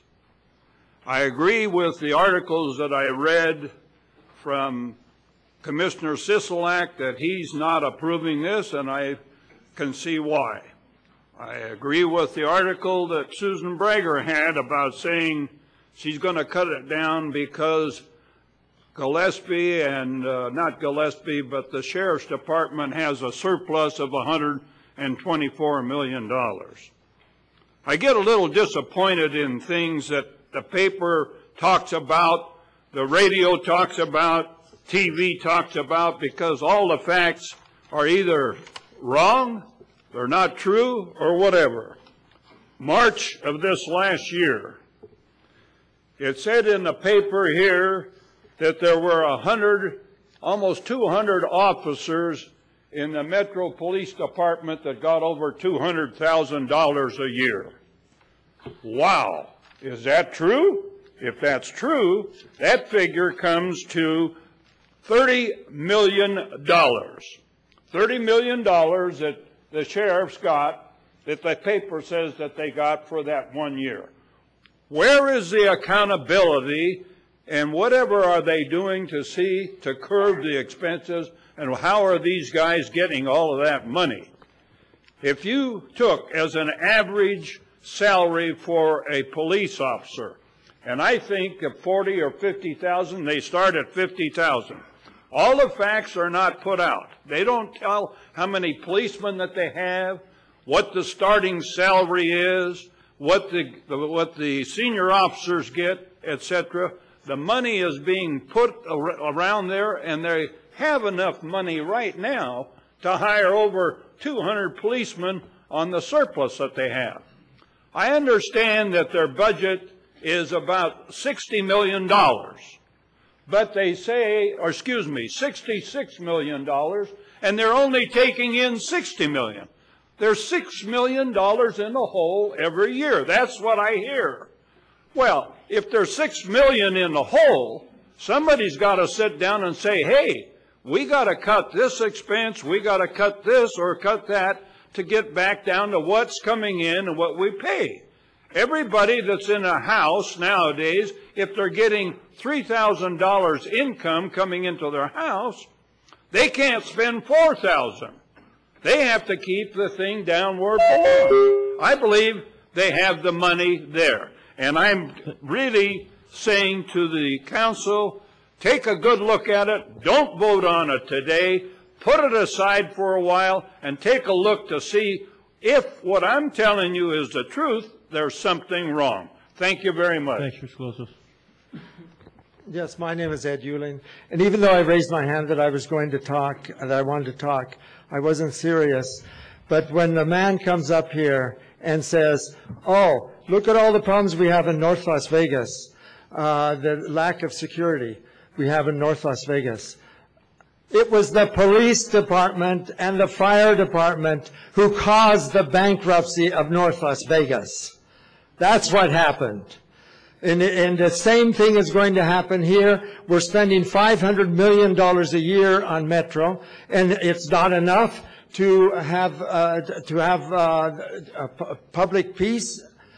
Well, I'm glad the other person mentioned Los Angeles and Los Angeles County. I have some familiarity with Los Angeles County since I invested in hundreds of homes in South Los Angeles in the 70s and 80s. And when Darrell Gates became the police commissioner, as if the previous ones weren't bad enough, it became obvious that he was, with his treatment of the people, of the black people and of the Latinos moving into Los Angeles, it was obvious that he was raising the level of anger of the people in that city. And if you go back, that is the cause of the crime in Los Angeles, the high level of crime in Los Angeles. They don't help public safety. We're dealing, that's true. The main issue is public safety. Do they create public unsafety or do they create public safety? And when the police department comes in and acts as an occupying army, they create insecurity. They don't contribute to public safety. And when our department is shooting up, is killing, is number 3 in the whole country in the number of people killed, when our department it has police cars all over the place, not for public safety, but to collect money for the government at every corner, that's not public safety. When our police department is pulling over mainly minority people and good-looking women and young people and throwing them down on the sidewalk and putting handcuffs on them and mistreating them, this raises the level of anger with people. People get angry with this sort of behavior. When these kids are being stopped on the street and asked questions and having their picture taken as if they're some kind of criminals, it isn't contributing to public safety. It's the opposite. When, in fact, the statistic is any kid that has an interaction with the police department when he's young, almost certainly he's going to become a criminal later in his life. They contribute to crime. They don't solve it. Good afternoon, Commissioner, Mr. Chairman, Commissioners. Terry Murphy, 516 South 6th Street. I'm here representing the Downtown Las Vegas Alliance, as well as Mr. Erwin Mulaski and Rich Worthington, President of the Mulaski Companies. Our number one priority on the Downtown Alliance, which is representing small and large businesses who contribute to Metro, is public safety. We want our residents and our tourists to feel safe when they come downtown. We supported the 0.25% increase with the sheriff up in the legislature. Mr. Mulaski was here last month to support the 0.15 cent increase. However, we appreciate sincerely the due diligence that you all have done as a board. Our primary concern is that something gets passed today. The reason for that is that we work very closely with Metro on a daily basis out on the street with our downtown area commander. We see the issues that they face, and we respect the burden of this decision that you face, and we appreciate your hard work and dedication on it. Thank you for your time. Thank you. Okay. Good morning. My name is Rolando Larraz. I am at 820 East Charleston. I own the LasVegasTribune.com and RadioTribune.com. Most of the information that I got here is only hearsay because boss of my organization has been discriminated by Sheriff Gillespie from day one when he took office, and I'm not privy to any of that information the other newspapers carry. I have to depend on sources within the police department. But I believe that most of the stuff that are here, you know, like demand the set, then Mrs. Dixon will be alive, it will be more cops.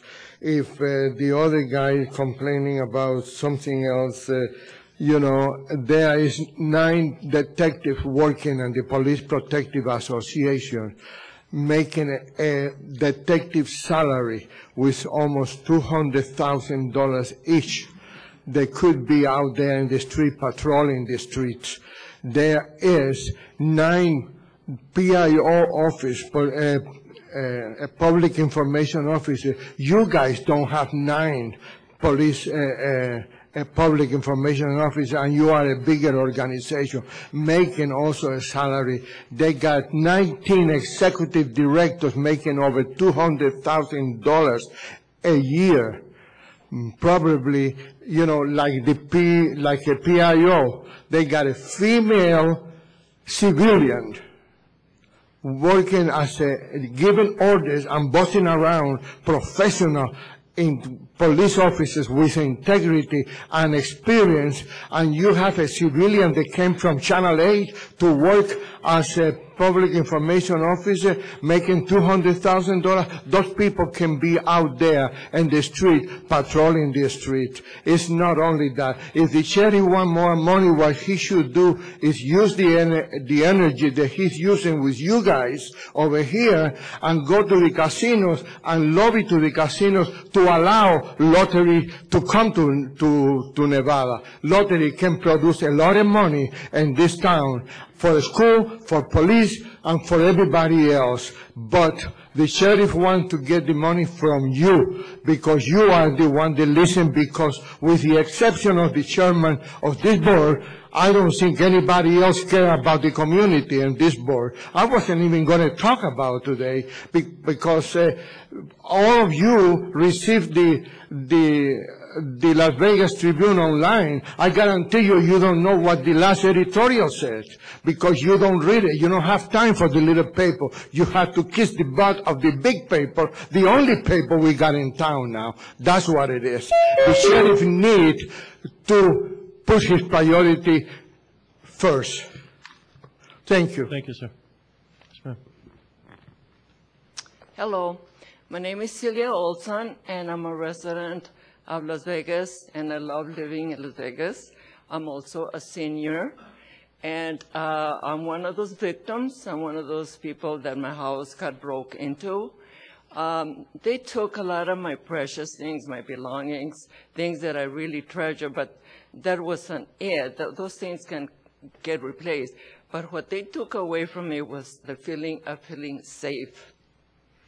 I will never feel safe. I always thought that I would feel safe in my home. No, that's not true.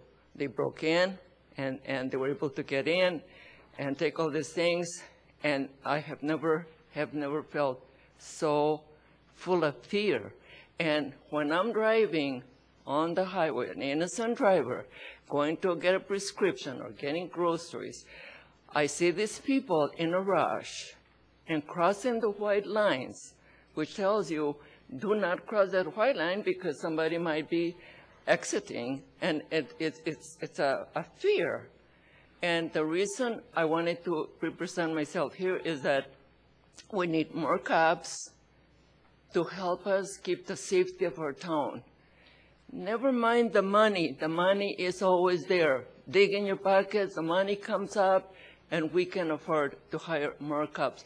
It's our safety. Nothing is more precious than our lives, all of our lives. This is more precious. You can never replace that. For moms, for dads, for brothers, for daughters, for the service people that are helping our country. We need our safety above everything else. That's the quality. I'm so glad that I was able to come here and speak and represent my feelings. And I thank you so much, and God bless you. Thank you, ma'am. Anyone else? Seeing and hearing none, I want to thank everyone for participating in the public hearing and for their comments. At this time, I will close this portion of the public hearing. Ask Sheriff Gillespie if you would like to address any of the comments that were made, or you had any further comments before I turn it over to the board. Sheriff?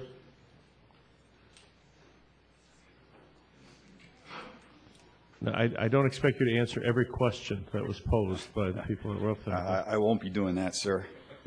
But I will touch on a few, and I believe some of them sort of come together in some of the comments made by the public this morning. First is in regards to the officers themselves. In today's society, we look at a lot of things to improve our efficiency through technology. But in our business, truly the one thing that you can't improve upon in regards to its effectiveness is the men and women in neighborhoods wearing this uniform or one very similar to it operating in a marked vehicle. It impacts crime. Every study that's been done, when I went to college to study to become a police officer, that's what you learned. It was a Kansas City study done many years ago, and it shows the effectiveness of police officers that aren't call-driven, that have some free time, and they're able to interact with the community. When they see something suspicious, stop it. When they see that person running that red light, they're not going to a call, that they stop it. They truly make a difference. And as we move forward on this discussion, because I don't believe this discussion will end today, it will continue, not just maybe about this sales tax, but funding policing in general will continue. We need to keep that in mind.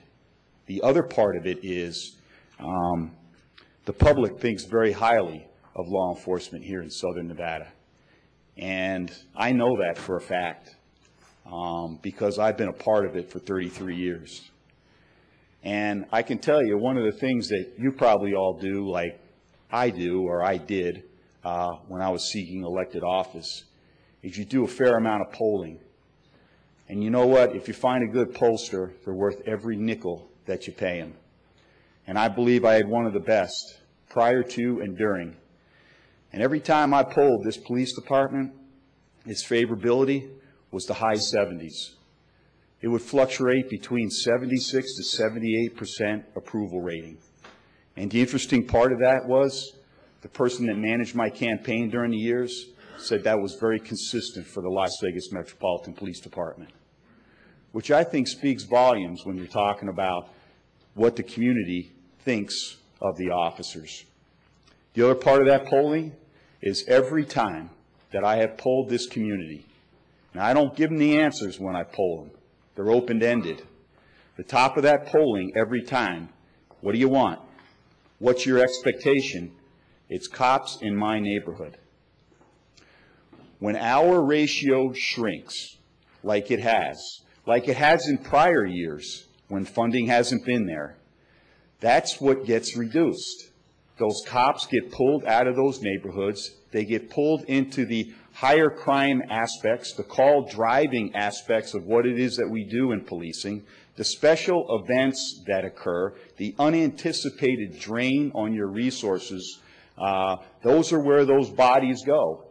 And here in the Las Vegas Valley, we have the most unique policing aspects of any in America. When I talk to my peers and my colleagues nationally, none of them can compare in regards to the diverse aspects of what it is and how it is that we police and manage police resources in this particular valley. So please, I'm not just up here trying to scare you with a ratio or crime numbers and stuff. I firmly believe those are the issues on the table. And I firmly believe that we need as much revenue that we possibly can to come into the organization to turn that particular tide. In regards to the cameras, I have had many conversations with the NAACP, and the ACLU, as well as others on this particular issue. There has always been the issue of the union's willingness to accept the cameras. And rather than go to litigation with the unions, I did have a conversation with them, and I said I would not mandate it. Why? I didn't want to get it caught up in litigation. It'd get delayed 2 or 3 years down the road. So I committed to the voluntary implementation of that program. And believe you me, Frank Hawkins, Richard Boulware, Alan Lichtenstein, Dane Clausen, before he left, they all knew about that voluntary aspect of it. But I will tell you this, I believe there will be a high percentage of participation in that program when it's funded and it's operational. Why? Because officers have seen the benefits of them. They have. It's not as widespread through American policing as maybe some would like you to believe in regards to the on-body cameras. It's a fairly new technology, met with a lot of issues associated with that technology, but we are moving forward. We're moving forward on funding for 200 cameras. We were just approved on a grant for an additional 200 cameras. We have already gone through procurement for the infrastructure necessary to implement the program at Bolden Area Command as well as Northeast Area Command, and we will continue to move forward on that project. And why those 2 area commands? That was in partnership with the NAACP and the ACLU as to where they wanted to see the pilot project, the initial camera deployments to take place. Last but not least, I just want to say to you all, I understand this is not an easy decision. A number of you, I have had a number of conversations. I do my best to stay above the fray and not make it personal.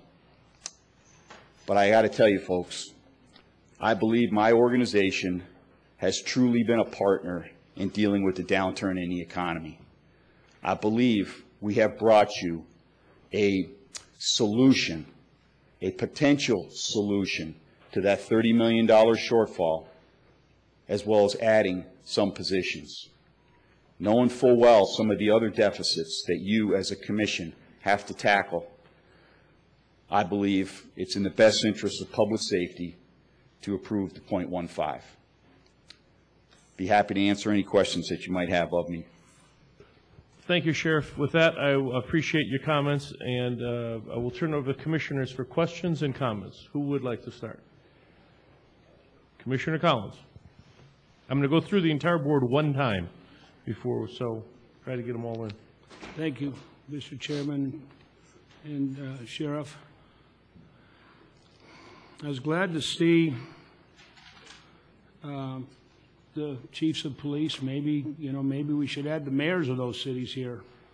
But there's no doubt about, and it's been presented to this board in the past, we in Clark County make over thousands of runs into our neighbors with our fire department and the Metropolitan Police Department assisting Henderson and North Las Vegas, as well as Mesquite. There's a great relationship with our officers in the Moapa Valley and Northeast Clark County and Bunkerville and the Mesquite Police Department. Tremendous cooperation, and it makes a difference, as Senator Hardy mentioned about the city of Mesquite, border city.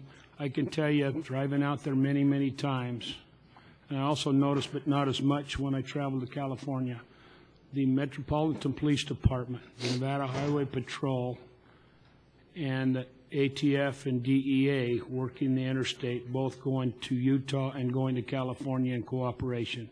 And we have to have that cooperation. I've also noticed a tremendous increase in the port of entry out there by Apex open so that we can address safe buses and trucks and other commercial equipment that comes through our valley, so that our valley is safer because it's checked and inspected before it enters. And that takes cooperation of all these law enforcement agencies. The reduction in law enforcement around our community has made a dramatic effect on the changes in law enforcement. And I want to share some things, and if I hope that you're going to allow some additional comments as issues arise here. We've been doing this for months. But on December 18th of 2012, 5 members of this Clark County Commission approved 25 cents in a resolution format to support public safety. And there were tremendous comments made by some of the board members here. That for the last 2 years prior to that date, crime was the #1 issue. Public safety was the #1 issue. That statement was made repeatedly.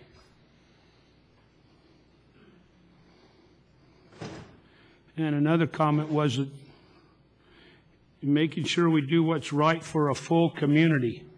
In other words, a commissioner was speaking about all of Clark County, Mesquite, Boulder City, Henderson, Las Vegas, North Las Vegas, and the unincorporated areas.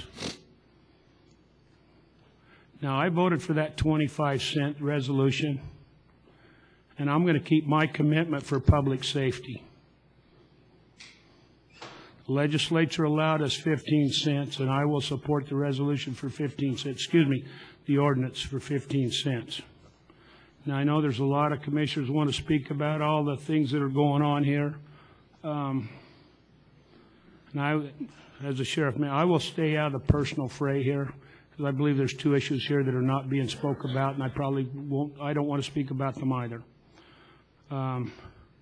Mr. Chairman, at any time you're ready, I'd make a motion to approve our bill number 9-17-13. I'm not taking a motion at this time, Commissioner. When we're ready. I will conclude my comments at this time. Thank you. Thank you. Next. I'm not seeing any hands go up. Nobody else has any questions? I've got some questions if no one else does. Commissioner Giuliani. Thank you.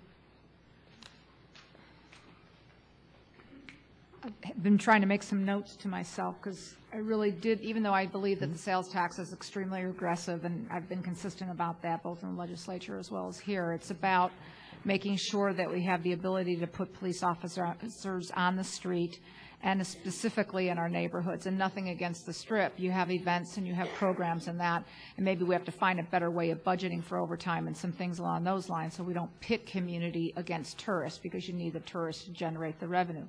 That said, one of the things that we did in 2005 in the legislature was added the 80% threshold to make sure that the police were dedicated to being in neighborhoods. Today is not, it's a culmination. I was trying to get there. I still remember when in the 90s, when I was in the legislature, I took on my own governor, my own party, and my own leadership to make sure that we didn't lose heart and lung coverage for our police officers.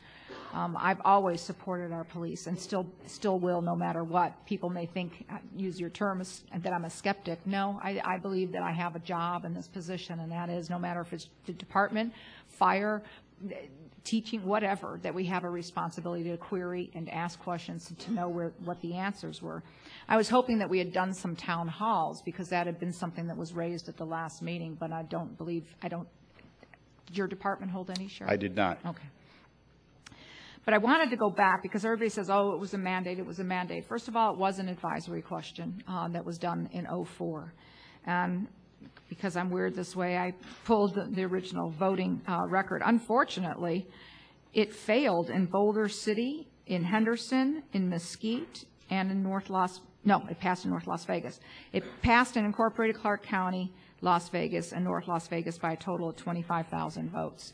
And that said, it passed, but it was not the overwhelming mandate. I almost wish, bless you, that we could have gone back and really done a better analysis now in 2013 of what is our community expectations, where do they want our officers to be deployed, what kind of training, so that we get past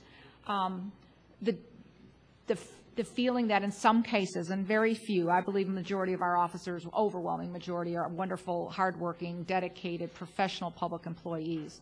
There's a few that ruin it for everybody, and I think part of that is we have to rebuild that relationship. That said, there are some things that came about. We were under pressure that we had to do this within 60 days, and I went back to the bill, and it says actually the date on which that increased rate is first imposed is on or after October 1st, 2013, today, and as long as it's before July 1st of 2016. I think that there are budgetary issues. Our staff just issued an unaudited audit of what was expended this past year, and it was actually there was about a $9 million deposit made into the reserve account because you were frugal, and we appreciate that part of it. There are people that said the city and the county haven't paid their fair share. Well, city put in $119 million, the county put in $198 million in addition to the sales tax. And I think that that needs to be noted, that we're trying to do what we can to support our department.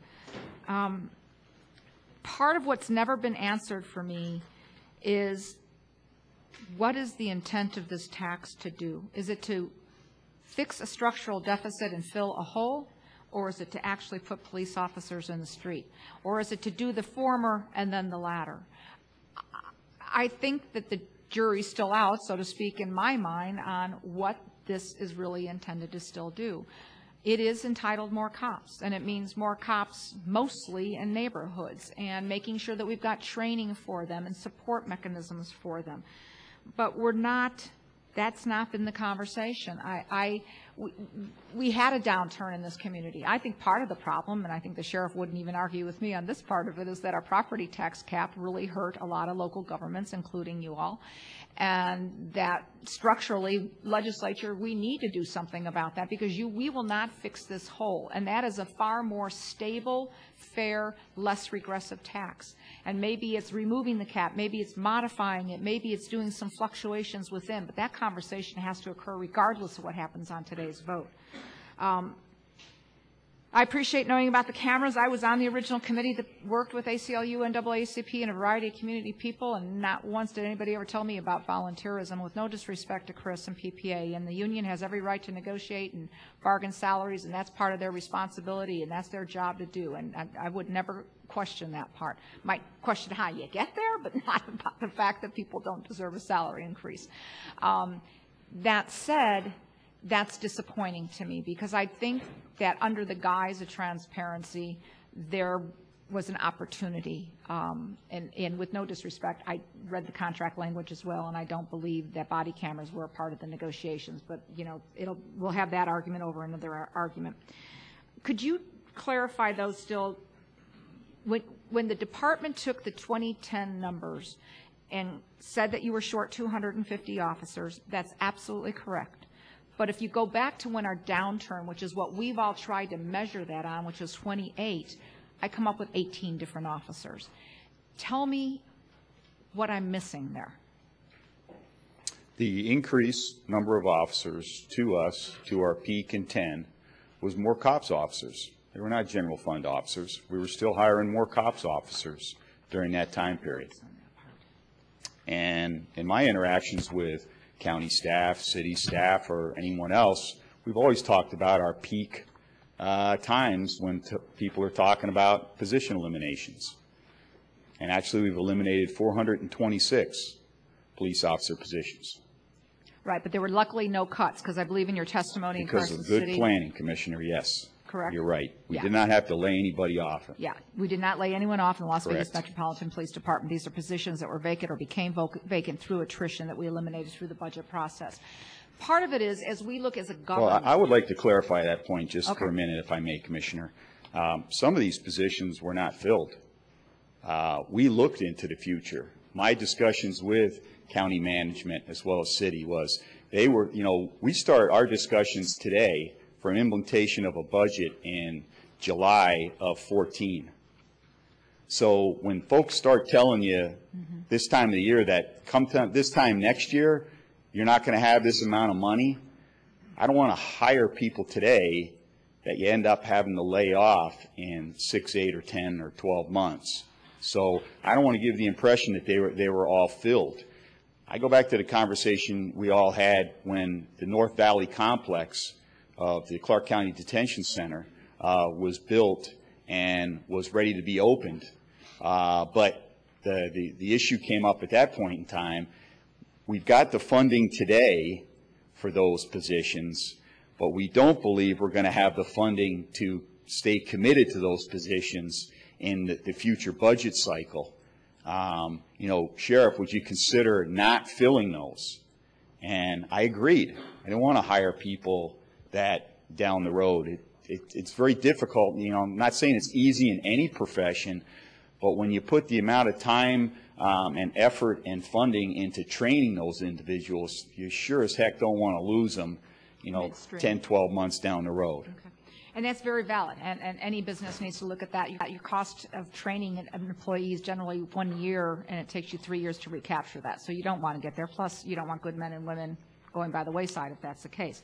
That said, our biggest downturn started in 28, and all the other local governments looked at not only laying off or vacating, but we limited positions. And luckily, you weren't faced with that part of it. And that's still where I have to go to as far as on the prudent side of it, what really are we trying to fill? What, in your mind, would either the 0.15 or the 0.75 do for your budget? Is it fixing the structural deficit? Is it plugging a hole? Bless you. Or is it actually putting people on the street? The 0.15 would do both. The 0.15 would generate enough revenue to fill the current $30 million shortfall. I agree with what you said about the $9 million that we have extra today, knowing full well that we don't incur any unforeseen costs, during this current fiscal year that would impact that number as well. But we would evaluate, of course, what that deficit is. That money there would go towards that deficit, but it would be police officer positions. Okay? We would not use it for other things. It would be for those police officer positions, but it would remove that financial obligation in that $30 million. And then we believe we'd be able to hire 100 additional officers off of that 0.15. So you would see that filled and additional officers. The 0.075 doesn't get us there on either front. Its funding is limited. It's half, of course, of what is the 0.15. So it wouldn't fill our deficit and would not provide us the ability to hire additional people. And for the 100 officers, because I think the 0.15 generated about 58 million? Correct? The 0.15 generated about 58 million? No, 30 to 33, the 0.15. Okay, so then... The quarter was estimated to That's be what I in the was $50 million range. Okay, the quarter was the 58 that I had in my mind. So then the 15 was 30 to 33. you would plug your deficit and be able to hire, over what period of time, 100 officers? 3 years. Now, if the tax performs better, or we have savings, you know, as we go through this year that we can put towards the deficit, or the city and the county can come up with an added, you know, increased funding level, then I believe you'd be able to add to that 100. See, anything that we could add to the process would be able to increase the numbers, the amount of money we would have to use on whether it's 15 million or 30 million.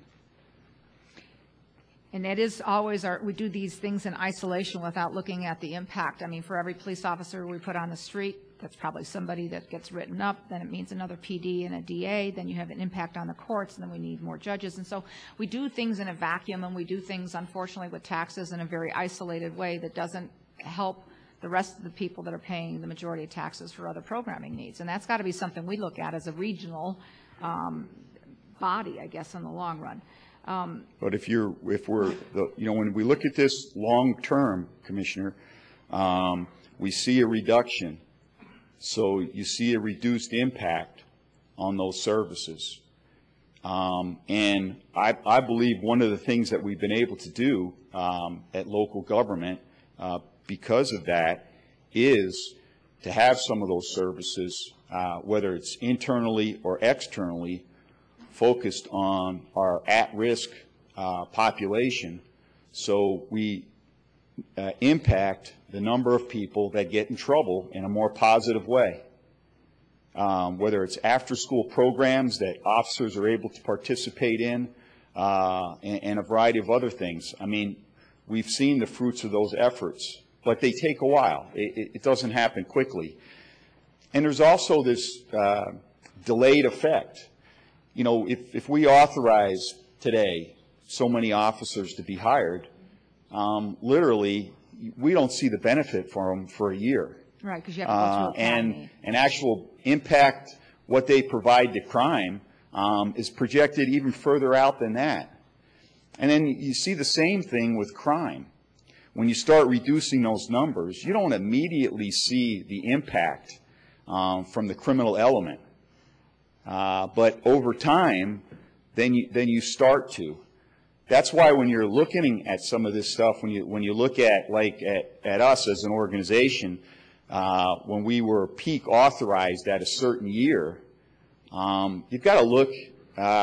Did that authorization stay? Were those positions filled? And what were the impacts of those? Because even though we peaked it during those budget years that we're talking about, 9-10, we started making cuts to those numbers not long after that.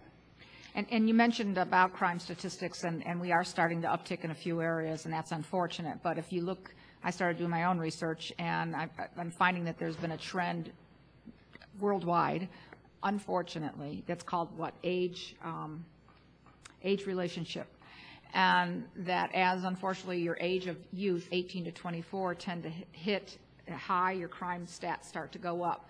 And then if you don't couple, as you're mentioning, some of the social benefits, education, parental stability, jobs, and economics, then you will continue to see that escalation. And then as that age starts to decline, your crime statistics start to go back down.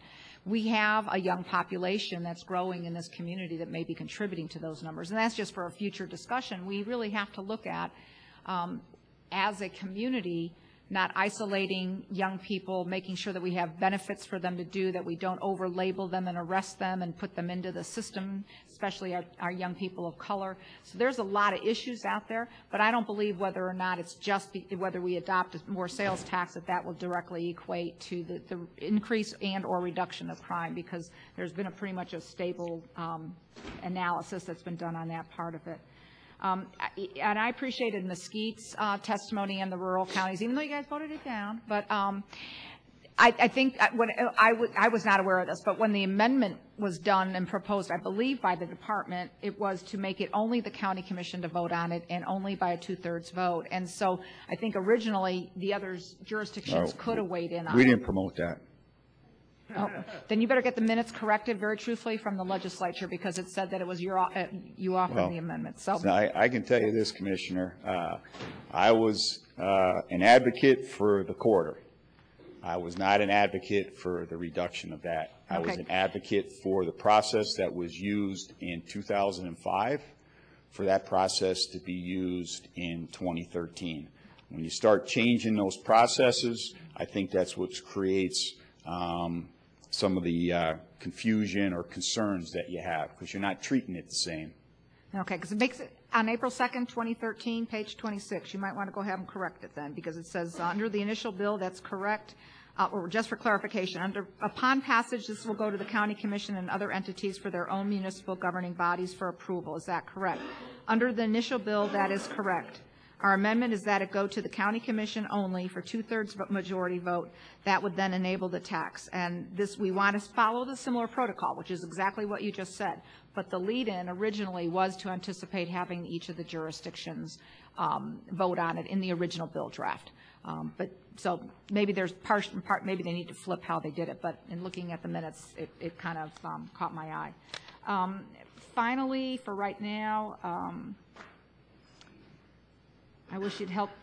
Well, I'm only one vote, so, you know, be that as it may. I appreciate you being here today and at all the meetings that we've had, and we'll just see where this conversation goes. I almost wish we weren't acting on either one today, and we actually said, go fill your budget hole with your reserves that you got. Come back and talk to us then about putting police officers on the street, a plan for transparency, true transparency, and then I think you can get there. I just don't think that that part of the financial planning has occurred. I mean, even fiscal affairs, there's language out there that I don't know that's been vetted, even that's come to them, whether it's on the arbitration language or if it's on just how the budget is comprised. We get what you send, and maybe we have to do a better job of analyzing what we get from the various groups, whether it's courts, Metro, or whatnot, and to say, what's your plan for doing business differently?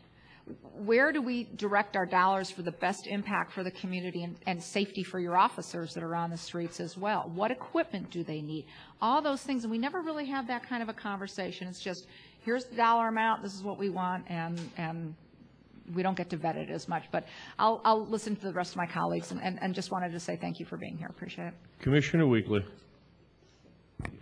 Thank you very much. Sheriff, I too want to thank you very much because we've had some very candid conversations, and I thank you so much for sharing, the information and answering a whole lot of questions. I've seen a lot of correspondence going back and forth with some really good questions in terms of the reserves to attrition to you name it, and you've been very responsive and been a straight shooter. Well, let me rephrase straight shooter. I'd say above the fray. How about that? I'll use your word, above the fray. How about that? Thank you. All right. Okay. Let me ask this in terms of earlier you spoke about the .15 and the .075, and you mentioned the 6 cents, 42 cents, $1.88, and $22.58 a year. Just for clarifications, which option does that apply to, the 15 or the 0.75? The 15, 0.15. That's 0.15, okay. And then secondly, I want to know, with some of the other municipalities that spoke earlier as well, how this would support them. If in fact, how does this, the 0.15 support the other municipalities as well as the 0.75? If you can put some clarification on the record for that too for our viewers out there. And I ask that question because I have a pretty unique district where, I encompass the city of Las Vegas as well as North Las Vegas. And I heard a gentleman speak earlier in reference to some of the concerns in North Las Vegas, and it's a huge concern for a number of the constituents there in terms of public safety. So, sure. You want me to ask those? I apologize. You want me to ask those chiefs to come up? No, he can give some clarification. They would be able to add positions under the .15, Commissioner, and they don't have the account. Fund balance that's been talked about that we have in ours, but it would afford them the opportunity to add additional people. Okay. And then one of the other comments that I had written down, I was kind of a bit disheartened myself. You had spoke, and my friend here, Mr. Collins, who one of my former Western High School graduates here spoke about the unwillingness to accept the cameras. I guess I, too, didn't know about the voluntary type thing, and as we were all out talking about this to constituents, that's kind of a little disheartening to hear that that's on a voluntary basis. And I don't know if you'd like to speak to it, or Mr. Chair, is it okay if I ask Mr. Collins just for a clarification on the record? Please. Mr. Collins is welcome. Mr. Collins, can I just ask you one question, please? Or And the reason I'd like to ask you this, Mr. Collins, is because, again, with the number of outreach meetings that I've had, and one of the ladies spoke about some neighborhood meetings. I mean, I know I've had a number of meetings. My captain over at the Northeast Area Command, we had police, pastors, and pancakes. And we came together with a group of those from the faith-based community as well as residents, and this was one of the issues that a number of those constituents had spoken about. And I guess the voluntary word just never came up in those conversations, and I never spoke to that because I never knew that that's what it was, based on a voluntary basis. And being that Bolden and Northeast Area Command are located in my district, which I stand proud to represent, because both of those commands are just doing a tremendous job as it relates to restoring faith back in the community. I can't tell you, especially from the Bolden standpoint, what they've done, Captain Burns and his whole crew with Safe Village. You talk about restoring faith and confidence in law enforcement. When you have kids, and I see a number of officers here, and I know a whole lot of them who do a fantastic job when they're not only at work, but when they're off duty. They come back and give back in the community. Many of these men and women are tutoring, from PAL program, you name it. And so, it's kind of one of those, your heart dropped when I heard that, because I think people are really working, Sheriff and Mr. Collins, wanting to just restore that faith, because I understand being in public safety, it's not an easy job. And I know those men and women, when they're out there, hell, they want to go home to their families as well. Mm-hmm. And we want to see that happen also, too, because it's some bad boys and some bad girls out there on the streets. But I don't know anybody who dials 911 would not want a law enforcement officer to show up. But I also, too, as I said the last time, I don't know anybody out there that pays taxes want to be afraid of their law enforcement. So if you could give some clarification for many of my constituents who are watching, because that was very important to them. I appreciate your willingness, Mr. Collins, to step forward. Thank you. Mr. Chairman, Commissioner Weekly, what happened on the camera issue was, as the department embarked on the experiment, I guess, if you will, to test the cameras to see if they were a viable option, that became aware to the union through the officers who had been asked to wear them. I have a legal team, just like all the unions do. My legal team brought notice to me that they believed that was a change in the condition of their employment, which per Nevada statute is a mandatory subject of bargaining. We explained to the sheriff that we did not believe he had the right under the statute to simply mandate the wearing of the cameras, that we were willing to sit down and negotiate. We had several meetings. His staff was very cordial. We were cordial. This issue came up, I believe it was in 2008 or 9, over the bulletproof vest issue. And in essence, what happened is we came to the very same resolution. For new hires, you can make the camera a condition of employment. The union has nothing to do with that. I believe that's where the July 13 date came from, and that all other officers could wear them if they chose to. Now, we also said in a meeting that we were not going to allow the officers to say, yes, I want a camera, and have the department go to the expense of buying a camera, and then say 2 weeks later, I don't want this camera, I've changed my mind. We said to the department, if an officer volunteers to wear a camera, they'll have to wear that camera for a minimum of 1 year so that they can see that it has some benefit or not. I agree with the comments of Commissioner G. We have a young police department. They are tech savvy. I think you'll find that a great number of them will volunteer. It certainly will not be 100%. Some of the older officers like myself who are not tech savvy, I can't work my smartphone, are going to say, no, I don't want to wear it. And for total disclosure, one of the biggest issues for us was, how long are you going to preserve the film that is shot on those cameras? Because one of the things that can clearly come out of those cameras that is a benefit to the officers is when a complaint is made, the film will clear them of any wrongdoing, and it would certainly prove that wrongdoing had been done as well. That would shorten up IAB investigations, shorten up a lot of man hours, and make the department a little more efficient. What we asked was that to come to some understanding of how long it would be kept, because we don't want a citizen to come in and make a complaint, and this is obviously a made-up date, but let's say that a citizen made a store film for 30 days. And on day 31, have someone come in and make a complaint against the officer, knowing that the film that would have cleared the officer has now been destroyed, and we simply now have back to where we were, he said, she said, investigations happening. And that was one of the issues we could not resolve, quite honestly. So I think that the resolution was fair. I think the sheriff understood our issue. We tried to understand his and came to the best resolution we could for everyone. And like I said, I truly believe, after speaking to Captain Burns and the men and women at his station, that you will see the vast majority of the officers volunteer to wear the camera. Thank you. Thank you, sir. Sheriff, I guess one final question that I have for you is, having said that, what do we say to those out there who just really thought that this was a done deal for us? Well, number one, Commissioner, nobody committed to the whole organization, right away. We understand there's significant costs associated with this. Right. I think, like in some of the contentious issues that we talk about, officer-involved shootings or complaints about discourtesy and the timeliness of those investigations and those types of things, is apply a level of patience, and please don't look at it as procrastination on my part as we move forward on this, because I believe, like with the cameras, once they're here and officers see them and see the benefits of them, and they will embrace them. They understand much of what they do today is on camera anyway. It's particularly in some of our tourist aspects of our community that there's many cameras out there.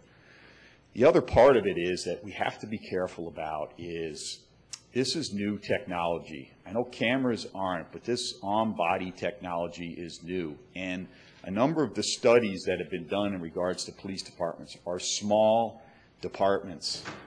They don't have the storage issues that we have and the archiving. And we're working through those from a policy standpoint, working very closely with Albuquerque, New Mexico. They're probably the largest police department out there that's had a variety of experiences with these. An example I will give you. Albuquerque moved forward on a camera project a couple of years ago. It was voluntary in nature. The camera was here, all right? And what happened was they had a couple of officer-involved shooting encounters, okay? So the officer's arms go out here, all right, with the gun. The camera was blocked. And a number of your cameras on the market are not lapels, are not ears. They're located here. And really in some of the most critical incidents that we would like to have that video and the community would like to see that video, you wouldn't. And then you have the issue like Chris Collins was talking about from an archiving standpoint. What's that time frame? I believe it was Oakland Police Department implemented a camera program. I also believe that was based partially on a consent decree. And they committed to keeping the video, I believe, for a year. They have found out rather quickly that they can't do that. It's sucked up all of their storage space in a very short period of time. Now you got to go to the community and say, well, we said we were going to keep it for a year, but now we're not. So we're looking at, from our standpoint at Metro, we're looking at, okay, when is the average complaint filed?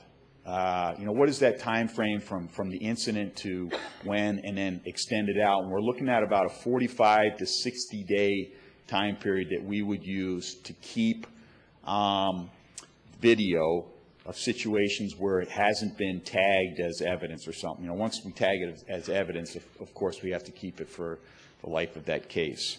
So I guess that's a long-winded answer to your question there, Commissioner. I believe, if my memory is correct, February of next year we will actually have camera deployment. Yes. And let's see how well they work under our conditions. Well, as I had indicated to you, Sheriff, in our last meeting, that, of course, public safety to me is extremely important, very, very important. But, you know, as I'm out speaking to a number of my constituents, whether I'm out at the PAL programs with some of the officers or in some of our meetings, what I've not heard from a number of my constituents I represent, of course, it's an issue for a number of people, taxes, more taxes. Who wants to pay more taxes? But what concerns us the most is that we hear stories about victims like Miss Dixie. You know, I heard one of my colleagues say, passing the sales tax is not going to bring more safety to our neighborhoods. It's just the nature that we live in. But I'll tell you that the biggest concerns we hear on a continuous basis, of course, and I talk to you regularly about it from a number of people, is racial profiling.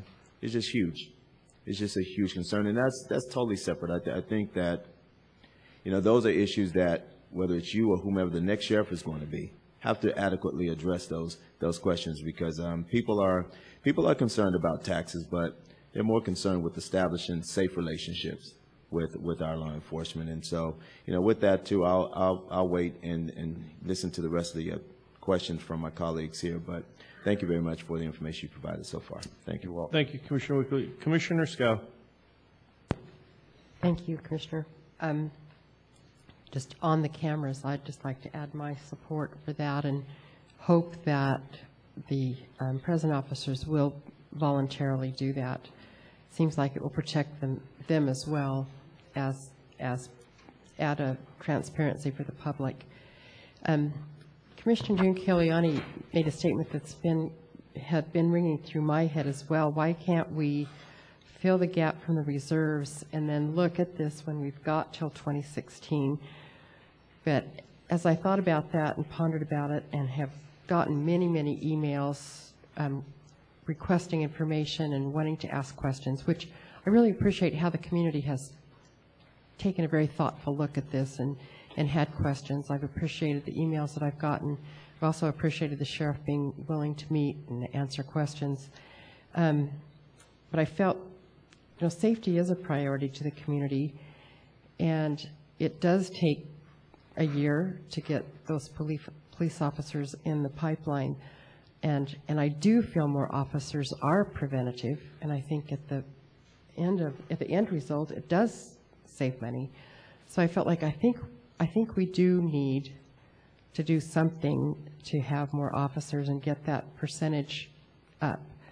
So I've been inclined to agree with Commissioner Brager's stance that maybe we do half of this and then take a look at this. We'll have some time to take a look at data and see, is the money going to more cops, and how's the other side of the budget going as well? I feel like our role here as a county commission is to set parameters for what happens. We can't tell Sheriff Gillespie how to spend his money. He's an elected official also. We do have fiscal affairs representatives on that committee that we can ask to bring information back to us, but I think our role here is to set parameters, and the parameters I would like to see are, number one, to see a very transparent, clear budget and work toward a balanced budget, and that's what I've heard from constituents. They want a balanced budget and within the means that are coming in, and I'd like to see us work toward that, and then also have the money go toward not just more cops, but new cops. Will it go toward new cops? Commissioner, if you follow maybe my recommendation rather than Commissioner Brager's or the other that the legislature, what I'm saying is authorize the 0.15. All right? That generates enough money to fill the current budget deficit. and hire an additional 100 officers. Okay? I also say, don't take money out of the initial quarter and move it to another account, okay? Potentially creating a deficit where you don't have one right now. What we do is we increase the number of authorized positions in that initial quarter from 549 to 600. Allow us to manage that account over there. We'll hire those additional 51 bodies. But you know what? Over the next 2, 3, 4, 5 years, if the tax doesn't perform and it doesn't look like it's going to fulfill those positions, then we can reduce those number of authorized positions over there. And that initial quarter cent, from a transparency standpoint, you folks audited it, and it came back with great reviews. We've got to go to the legislature every 2 years and have it audited. Not to mention, it's looked at every year by Fiscal Affairs. I don't really know what more oversight we could put on that particular account. And it fulfills what the legislature said we could do from the 0.15, and we don't put off the hiring of people for another 6 months to a year, depending on when we would bring back the additional 0.075 that would be needed currently right now to fill the budget deficit. And when I think, as you as commissioners look at other deficits that you have out there that you're going to have to deal with, from the Clark County Detention Center to others that you have spoken to me about, I believe this helps us in dealing with those other issues. Because I just don't look at it from the standpoint of the sheriff and responsible for the Las Vegas Metropolitan Police Department. I understand we're part of county government as well as city government as a whole. And we have to look at these other challenges that you have in your world and the decisions that you make. And like I said before, if the tax performs better, that frees up more money for more positions. If the city and the county feel as if their contribution levels could increase, maybe not in budget year 14-15, but maybe 15-16, that would free money up. That would be able to pay for additional positions there as well. I think what a lot of people look at is that fund balance, and I still would like to see that go to help fill the gap and make sure that these officers are new cops, not just filling other positions. So that's, I appreciate your explanation. Okay, but I'll just go back to what I've said before, Commissioner. I've got $30 million. If we move money, which has been suggested from the initial quarter cent in that fund balance, okay, which I think is a bad term, because that account there is to fund those police officers' positions. I don't look at it as extra money. I realize there's a large sum there today, but that large sum is not going to be there for the eternity of that tax. If you take that money out of there and you put it over to fill the $30 million deficit, you're not getting additional police officer positions. You're getting what you got today. And I think I've made a case that what we have today, the $489 million budget that we have today, that you all reduced on me from 502 to 489, okay, is not getting the job done. We are stretched too thin.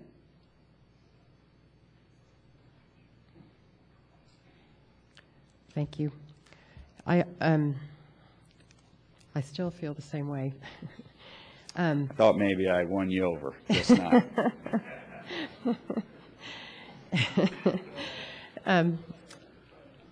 We mentioned the smaller cities as well, and I reached out to Henderson, to the mayor and the councilman that I share a district with, and Chief Mers, as we heard from this morning. and their city council took a vote unanimously with a resolution to approve voting for the more cops. And I know the Henderson police feel that it would be immensely helpful to them to have more officers. So I represent about 75% of Henderson and appreciate the feedback from the Henderson folks. Thank you. Thank you, Commissioner Scott. Commissioner Brager. Fun. I just want to say I appreciate our spirited conversations, and also with the undersheriff. Have had a couple of those. Very interesting to be able to sit with you, probably, 4 or 5 times on phone calls, because I do take this seriously. And I feel that, and there's 2 different proposals that are on the table right now, and I have gone over this for months, and we've looked at many different things throughout this whole process.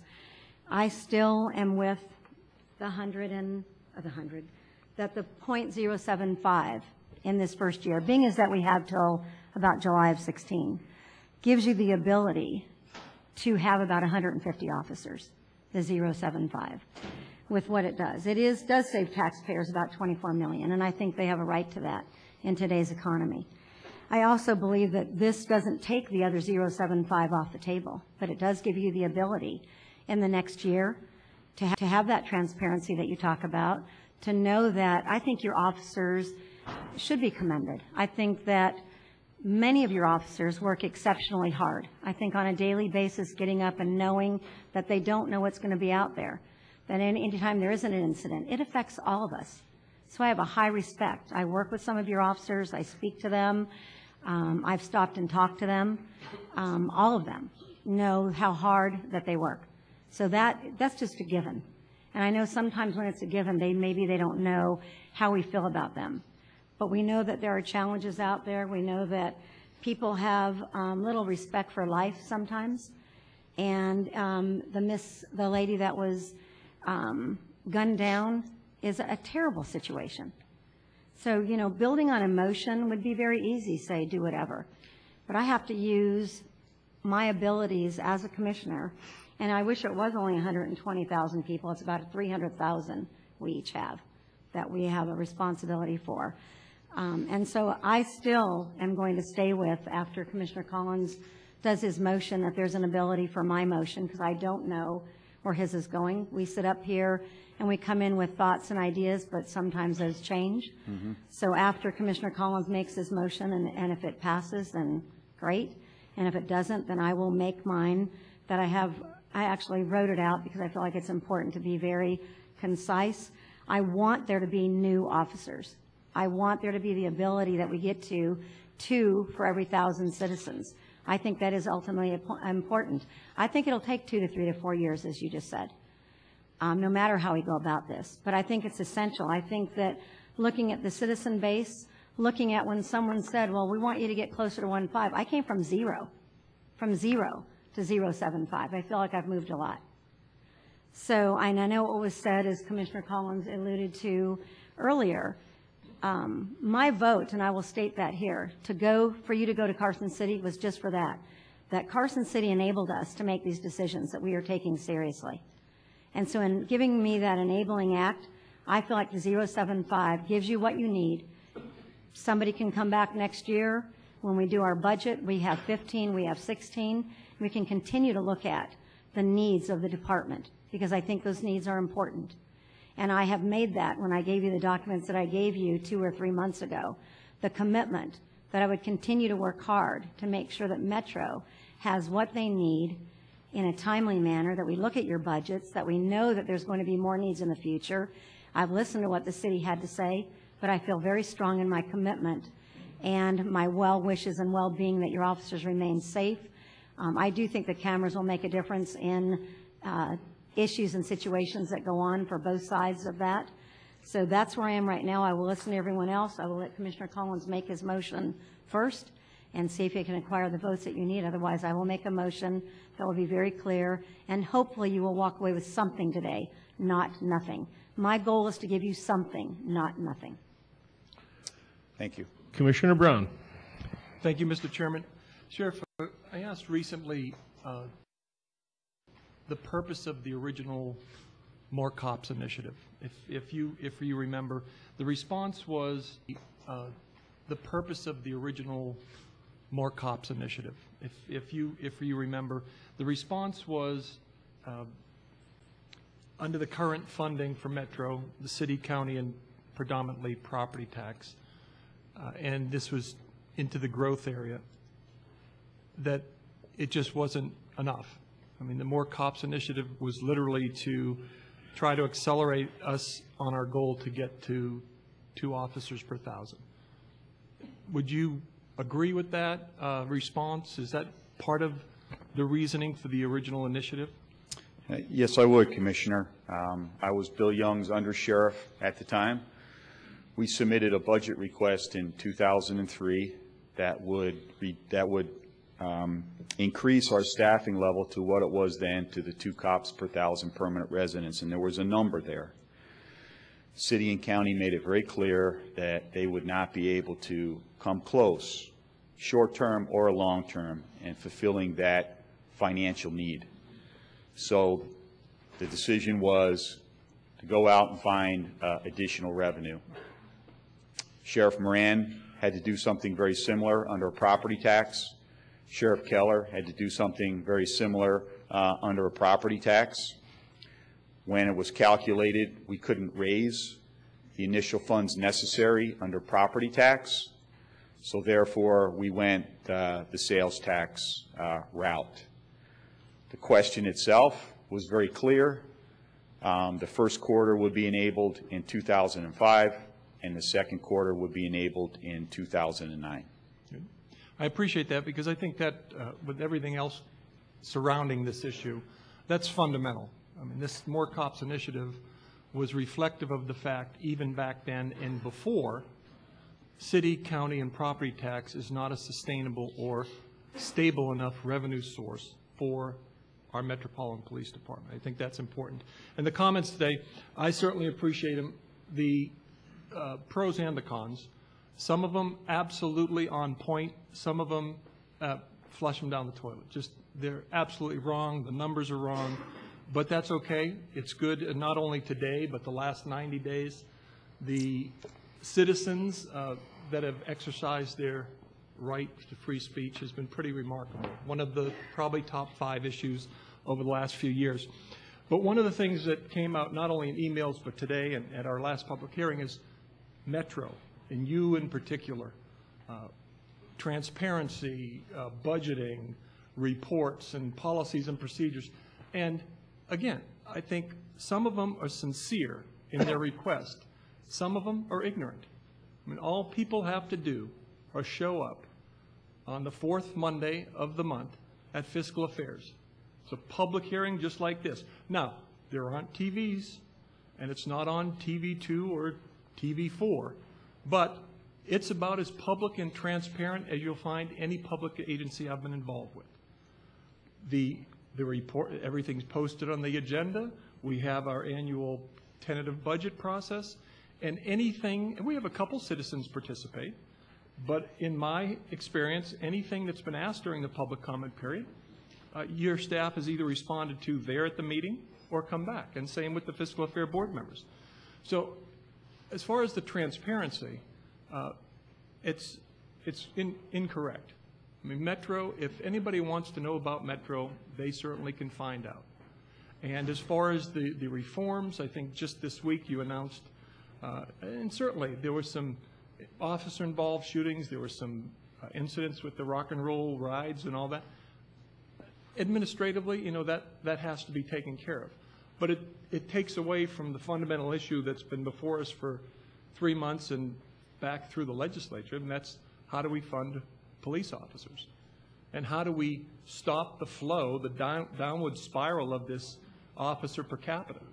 And that's, with everything else that's been raised, some legitimate, some just waste of time, we've lost sight of that. And I would encourage, again, people that want to see how you've run your department, I know that Commissioner Sisolak and myself and the representatives from the city ask you just about every meeting, what are you doing to make the agency more efficient? And that question has been asked at least every other meeting for the past year or longer. And if you remember putting this together, I just stole this from Commissioner Collins, but this is some of the budget reduction highlights that you've done. Very public, very specific, and probably has saved millions of dollars within the agency. Now, is that going to solve the $61 million in property tax that you've lost annually? No. But when people say Metro's out of control, the sheriff needs more oversight, they need to show up at the meetings. They need to take a look at what you have done as the CEO of Metro. I mean, there's a good story to tell. And acknowledging that we have some bad events and bad cops. But I challenge, for every bad cop or bad event that's happened at Metro during my tenure around here, you'll find 99 events or good cops, and we don't read about them. That awards banquet that was held a few months ago, to this day has left a mark on me, because these are the officers that go into the store and get shot at and get shot and injured and hospitalized and possibly crippled that we don't hear about. We don't hear their names mentioned a year after the event or 6 months after the event. So for every bad event you hear and gets publicized, there's 99 good events to the men and women that wear the uniform. And that, I think, has made Metro what it is today. A first-class, A1 public agency. And I'm very, very, very supportive of that. But let's get back to the main point about cops. Now, today, we could do nothing. We could say legislatively, state, help us. We need help. Isn't going to happen. Isn't going to happen. At best, we can ask them to send something back that would enable us to take a vote. And that's 2 years out, probably even longer. So I think we can take that option off the table.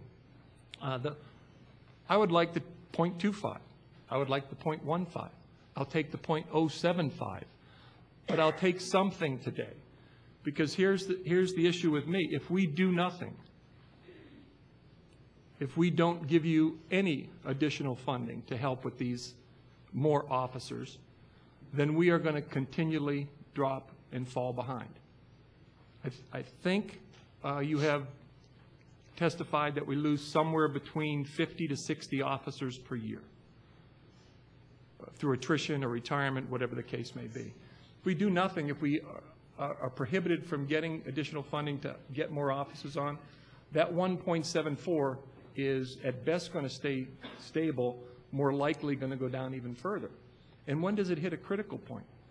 When does the one police car in North Las Vegas that on a good day gets to drive by a neighborhood every hour or 6 hours or 8 hours, when do we reach the point that you don't even see a police car going through your neighborhood for days? I don't know. But it's something that I find unacceptable, because I've been very consistent, had long conversations with our county manager about this. I think as a local government agency, the county or the cities, our sister cities, our fundamental core values, our reason for being in local government, public safety is at the top of the list. There's absolutely nothing more important. In every survey that's been taken, in my interaction with my constituency, they want to feel safe. They want to feel safe in their homes, their businesses, their schools, their parks, their cars, everywhere.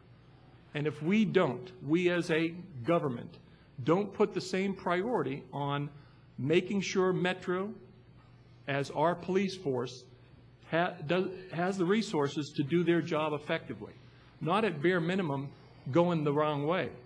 If we don't provide you with the resources, shame on us. And that goes to the city also. But fundamentally, that's the problem. Whatever we do today, it's going to be short term. It's going to be a Band-Aid. It's not going to do the things that you need to bring stability long term for your agency.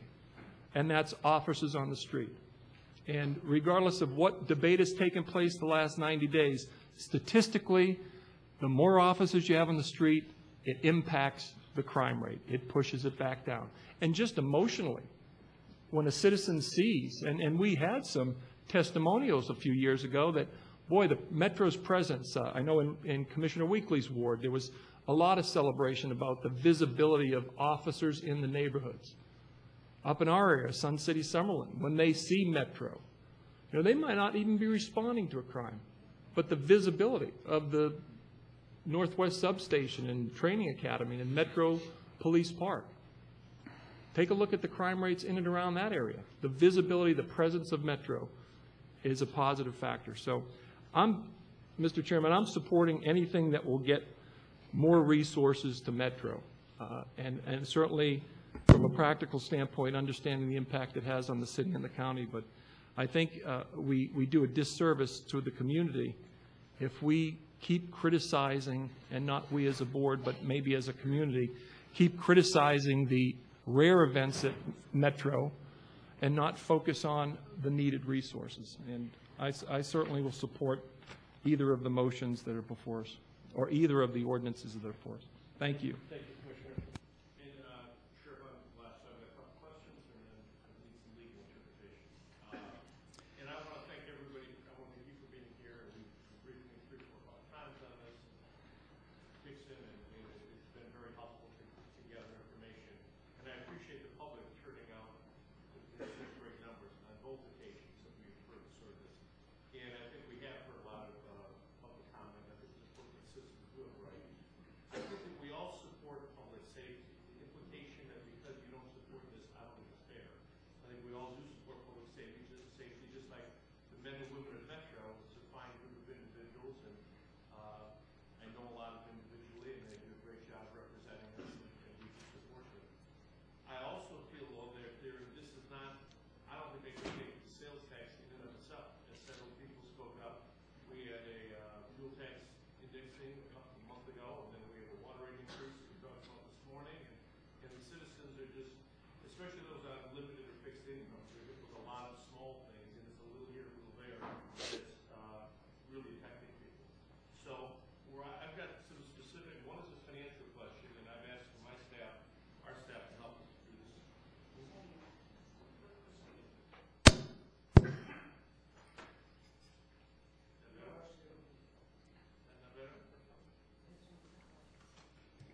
Is this better? Okay. Yeah. Okay, I've got specific questions as it relates to salaries and benefits. I've had what actually we pay for salaries and benefits. I asked the county staff to do this. I'm showing that every year for the past, from fiscal year 9 to 13, there has been a difference between what we've budgeted for salaries and benefits at Metro and what we've actually spent. That's average. We've budgeted, on average, in excess of $18 million more than we've actually spent at Metro. And every year, we have allocated more than was actually spent the year before on salaries. So if we're allocating the money to fill those positions, they weren't getting filled in these previous years. Because we were holding them vacant because we knew we were going to need the savings to pay towards the deficit, even though our budget was being reduced.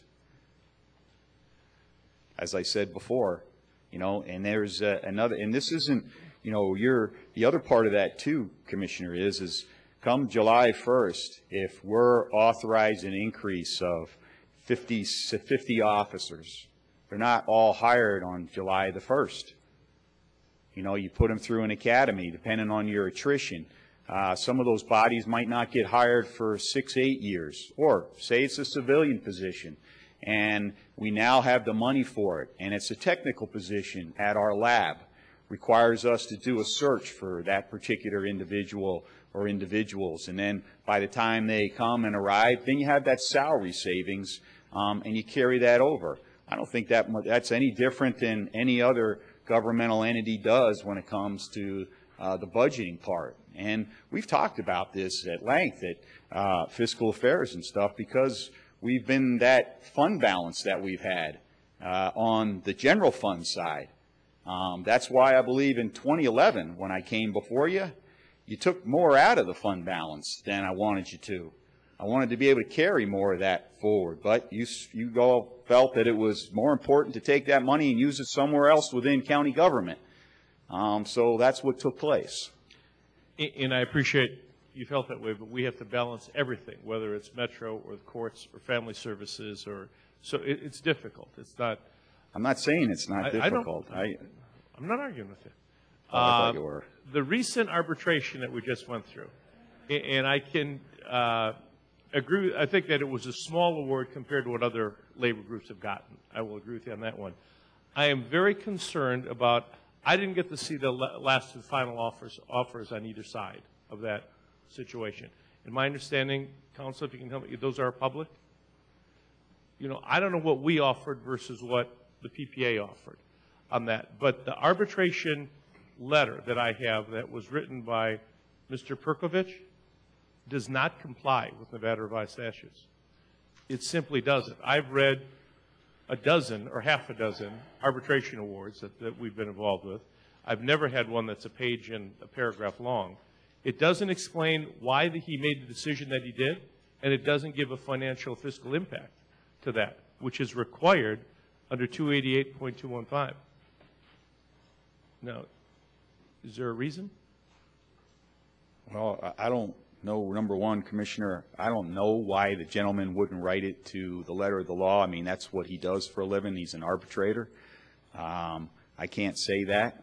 I believe people have asked me. I told them to have that information forwarded to you as well as the other fiscal affairs members on what the last best was from a department standpoint. I've got a memo coming to you today telling you exactly what the fiscal impact would be. In fact, I told you on the phone yesterday what the fiscal impact will be to the Metropolitan Police Department as well as the Clark County Detention Center based on that arbitration award. And I know you did, and you are going to. I wasn't. I'm not in the arbitration. You understand that? I'm not in the arbitration process. And I appreciate that, Sheriff. And you have been forthcoming and said that you would forward me the last and final offer, but 3 people have told me that now, and I still don't have it. So I would like to see. Well, I'll get it for you, Commissioner. I think you can appreciate that between yesterday and today, my day's been filled a little bit with running a very large police organization and preparing for today. So I understand just that. Give me a little. I'll get you the. I don't want to give you the number and then it turns out that my memory is not correct. Okay, if you could get me both final offers. I will call you this afternoon. You got some free time? I don't know how long I'll be here, but as soon as I'm done here, I have free time. I think you have my cell number. I guess everybody would like. I don't, Commissioner. If you could send that to all of us, that would be and the all fiscal the affairs as well. Yes, I get fiscal that to you. As long as it's public, Mary. That's right, Ms. Miller. So, and then we'd have to talk to the arbitrator why he didn't write a letter that is in compliance, because I don't understand that. In reading what was passed at the legislature, Ms. Miller, I'm a little confused. I thought, or I was under the impression, that the .15 that was authorized, the representation was made that it was going to be used solely for more cops. Is that not true? That's my understanding, that the purpose of the legislature is. Well, then how could we use it to fill the hole to begin with? Well, I can tell you that when they reduced it to .15, I believe that would have been, where's Chuck? Yeah, was it Assembly or Senate? Assembly. No, you got to come on down. My Assembly testimony was that would only afford us the ability to use towards our deficit. But and I can tell you in caucus meetings as well as this was one of the big topics of conversation, Commissioner, as it is here, today. The fact that because it was being reduced from a .25 down to a .15, we were not going to have that additional revenue that the .25 would give us to hire the additional bodies. But I guess my concern is, does the legislation allow it to be used to fill a budget deficit? Mr. Chairman, Chuck Calloway for the record. I'm Director of Intergovernmental Services for Metro. First of all, during the testimony at the legislative session, we made it clear that the revenue from the quarter cent or the .15 would be used for police officer positions. Now, the sheriff, in his testimony, did state that depending on how much revenue we got, we could hire an additional 100 positions by 2016, but that initially there was this $30 million deficit that would have to be offset, and that we would use some of that revenue to offset the deficit, and it would be for police officer positions, as the voters intended in the original ballot initiative. I believe it was in April when the Assembly amended the bill to the .15, and then again in testimony it was said that decreasing it from the .25 to the .15 would impact our ability to add extra officers into the future because the revenue would be basically cut that we would be receiving. Okay, but I was under the impression that they lifted supplanting language for the first .25, for the reserve, whatever you want to call it, that for that pot of money that was built up, the first .25, but this increase had to go for more officers. It couldn't be used for anything else. Am I mistaken in understanding that? Mr. Chairman, my understanding is that the supplanting language was lifted until 2016 on any revenue from the More Cops sales and use tax. Okay, I didn't understand that from the legislators that had spoken to me, that they only supported that based on the idea that it was going to be additional police officers, not filling a budget hole. The conversations, Mr. Chairman, that I had with the legislature at the time was they understood that we had this $30 million deficit, and they kept asking us, how many additional officers will you be able to put on the street? How many additional officers? With the .15, I testified on the final day of the session, during the special session, on the floor of the Assembly, that our intent was by 2016, if the revenue was there, we could put an additional 100 bodies on the street above and beyond filling the revenue that would be needed to fill our budget shortfall. But, I don't know, Mary, if you had a chance to look at it. But the revenue would be used for police officer positions, whether it was to pay for those 250 existing positions that we wouldn't have the revenue to pay for next year, or whether in moving into the future it was adding additional officers. It would be used strictly for police officers. We wouldn't take that revenue and build a building or buy a helicopter or something. It would be used for police officer positions. Ms. Miller? The language of the enabling legislation does say it's supposed to equip additional police officers and put some requirements on there that an equal number of unfilled budgeted positions using money other than the proceeds of the tax must be filled, or they have to go to the local government committee to get a waiver. So the intent of it clearly was for additional police officers. So you can't, see, that's what I had understood, that it would have to be used for more police officers. It can't be used to fill this budget hole. I disagree, Commissioner, and there was a I got a lawyer here telling me that. Well, I've got lawyers that'll say, I guarantee he'll say the Bring one up. opposite. If you got yours here, I'm happy to listen to your explanation. Well, we've been through this on a number of occasions. I don't know. I mean, we were clear with the legislature. What the legislature didn't want us to do is to use it for things other than police officer positions. If we were going to use it to backfill our budget shortfall, that we wouldn't use it for other things other than those police officers. And, you know, when we're dealing with legislative, we start talking about this legislative intent and a number of other things. They put in a number of checks and balances from this waiver process that you have to go through in order for us to meet the obligation that comes down. And, you know, I got to tell you as well is when the final draft for this state, the law came out, it was on a Sunday afternoon, right at the end of the session, and when you got it, I believe, correct me if I'm wrong, there were 4 different color codes in regards to language changes. So I hear your concern. I say not hold up the process today because of that, but let us take a look at it and further evaluate it. But I think you're going to find, as I have found up to this point in time, that we can use the funds. Mr. Chairman, semantics and legal. I just need to understand, when we're talking about filling the budget deficit, you're talking about hiring police officers with the supplanting language to fill that deficit. Is that correct? Or I get the impression that you're going to use the $30 million shortfall, the money to pay for additional gas for the helicopter, or I just need to understand, are you in agreement that if they use the supplanting language to hire more cops to fill the $30 million budget, that would be illegal? Yeah.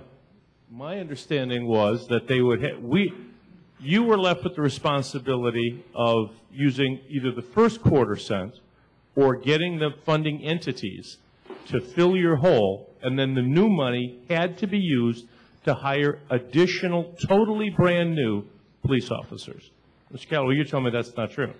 That's not your interpretation. Mr. Chairman, Chuck Callaway again for the record. Maybe where the confusion is that in SB1, we were required to fill any current budgeted authorized positions that were not filled before we could access the revenue from the More Cops Fund. So if you folks had budgeted us a certain X amount of number of officers and we had 30 vacancies, we would have to fill those 30 vacancies before we could access the More Cops revenue.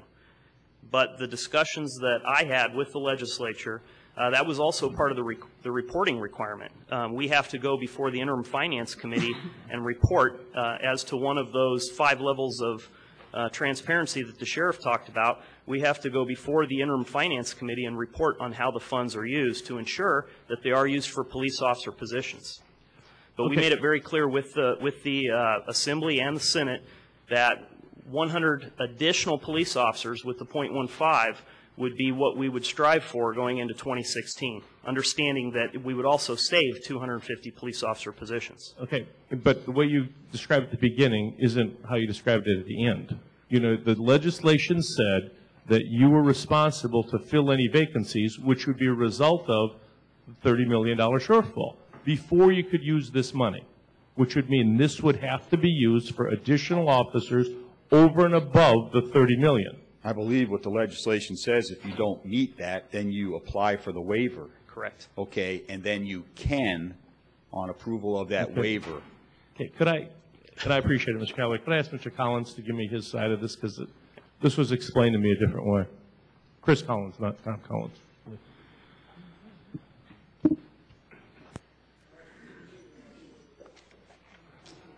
Thank you, Mr. Chairman. Chris Collins for the record. I would say to you, Mr. Chairman, that we too had a full-time lobbyist up there who worked for me, who was intimately involved in the More Cops bill. It is our understanding of that law that this new tax cannot be used for anything outside of hiring police officers. The $130 or $40 million, whatever it is, reserve that is from the first quarter cent. The supplanting language was lifted for a period of 3 years, and that money was available for any purpose. But we never supported the movement of officers from the general fund to the More Cops Fund. We do not support that today. And quite frankly, we do not support the raising of the tax unless it will hire new policemen. We believe that was the intent of the law, and we believe that's what the taxpayers voted for. Thank you, Mr. Collins. I appreciate it. I rested it. Who had a question? I know I went back. Commissioner Collins or Commissioner G, did you have your hand up? Commissioner Collins? Okay, Commissioner Collins, and you can make a comment and then a motion. Thank you, Mr. Chairman. I just, a couple of things that got said up here. That not only did we vote unanimous, or 5-2, but North Las Vegas voted unanimously, Mesquite voted unanimously, their city councils, Boulder City unanimously, Henderson, and Las Vegas voted all but one city councilman for the 25-cent resolution as well. I just, whatever happened to the people 5 or 6 or 8 years ago. But, you know, I want to say that as well. And I was willing, Mr. Chairman, if you're ready for a motion, to make a motion on 917-13-3. And your motion, Commissioner Collins? Can you spell it out for everyone that? You have to do item. What are you advocating since you're making a motion? I'm for more cops, but I just the 91713-3 is 7F. You want to let Susan make that motion? That's fine with me. No. I said you could make the motion first. So, whatever motion you'd like to. Okay, somebody. I was going to move a motion first for the 7-5 to see if it had passed. That's my intent. Okay, do we have any discussion on the motion? Screen. That's Seeing and hearing none. 52 first, correct?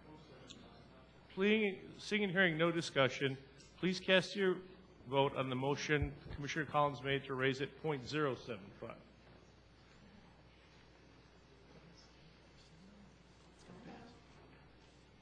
Motion passes. Oh, needs 5. Motion does not pass. I apologize. Motion does not pass. Commissioner Collins has another motion. I'll make a motion on 9-17-13-4. We have a motion on the floor to increase the tax by .15. Any discussion on the motion? Seeing and hearing none, please cast your votes.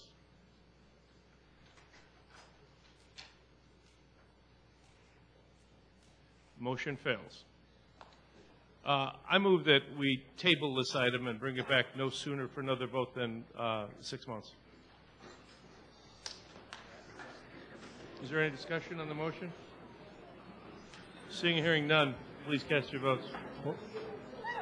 Mr. Chairman, could you repeat the motion? My motion is that we've had public down here 3 times now that we do not bring this item back for a vote for 6 months from today's date. Please cast your votes. Table.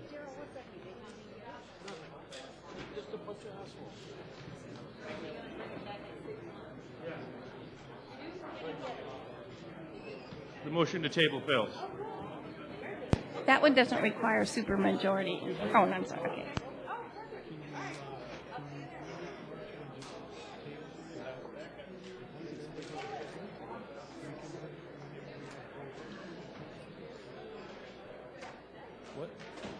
Is there another motion?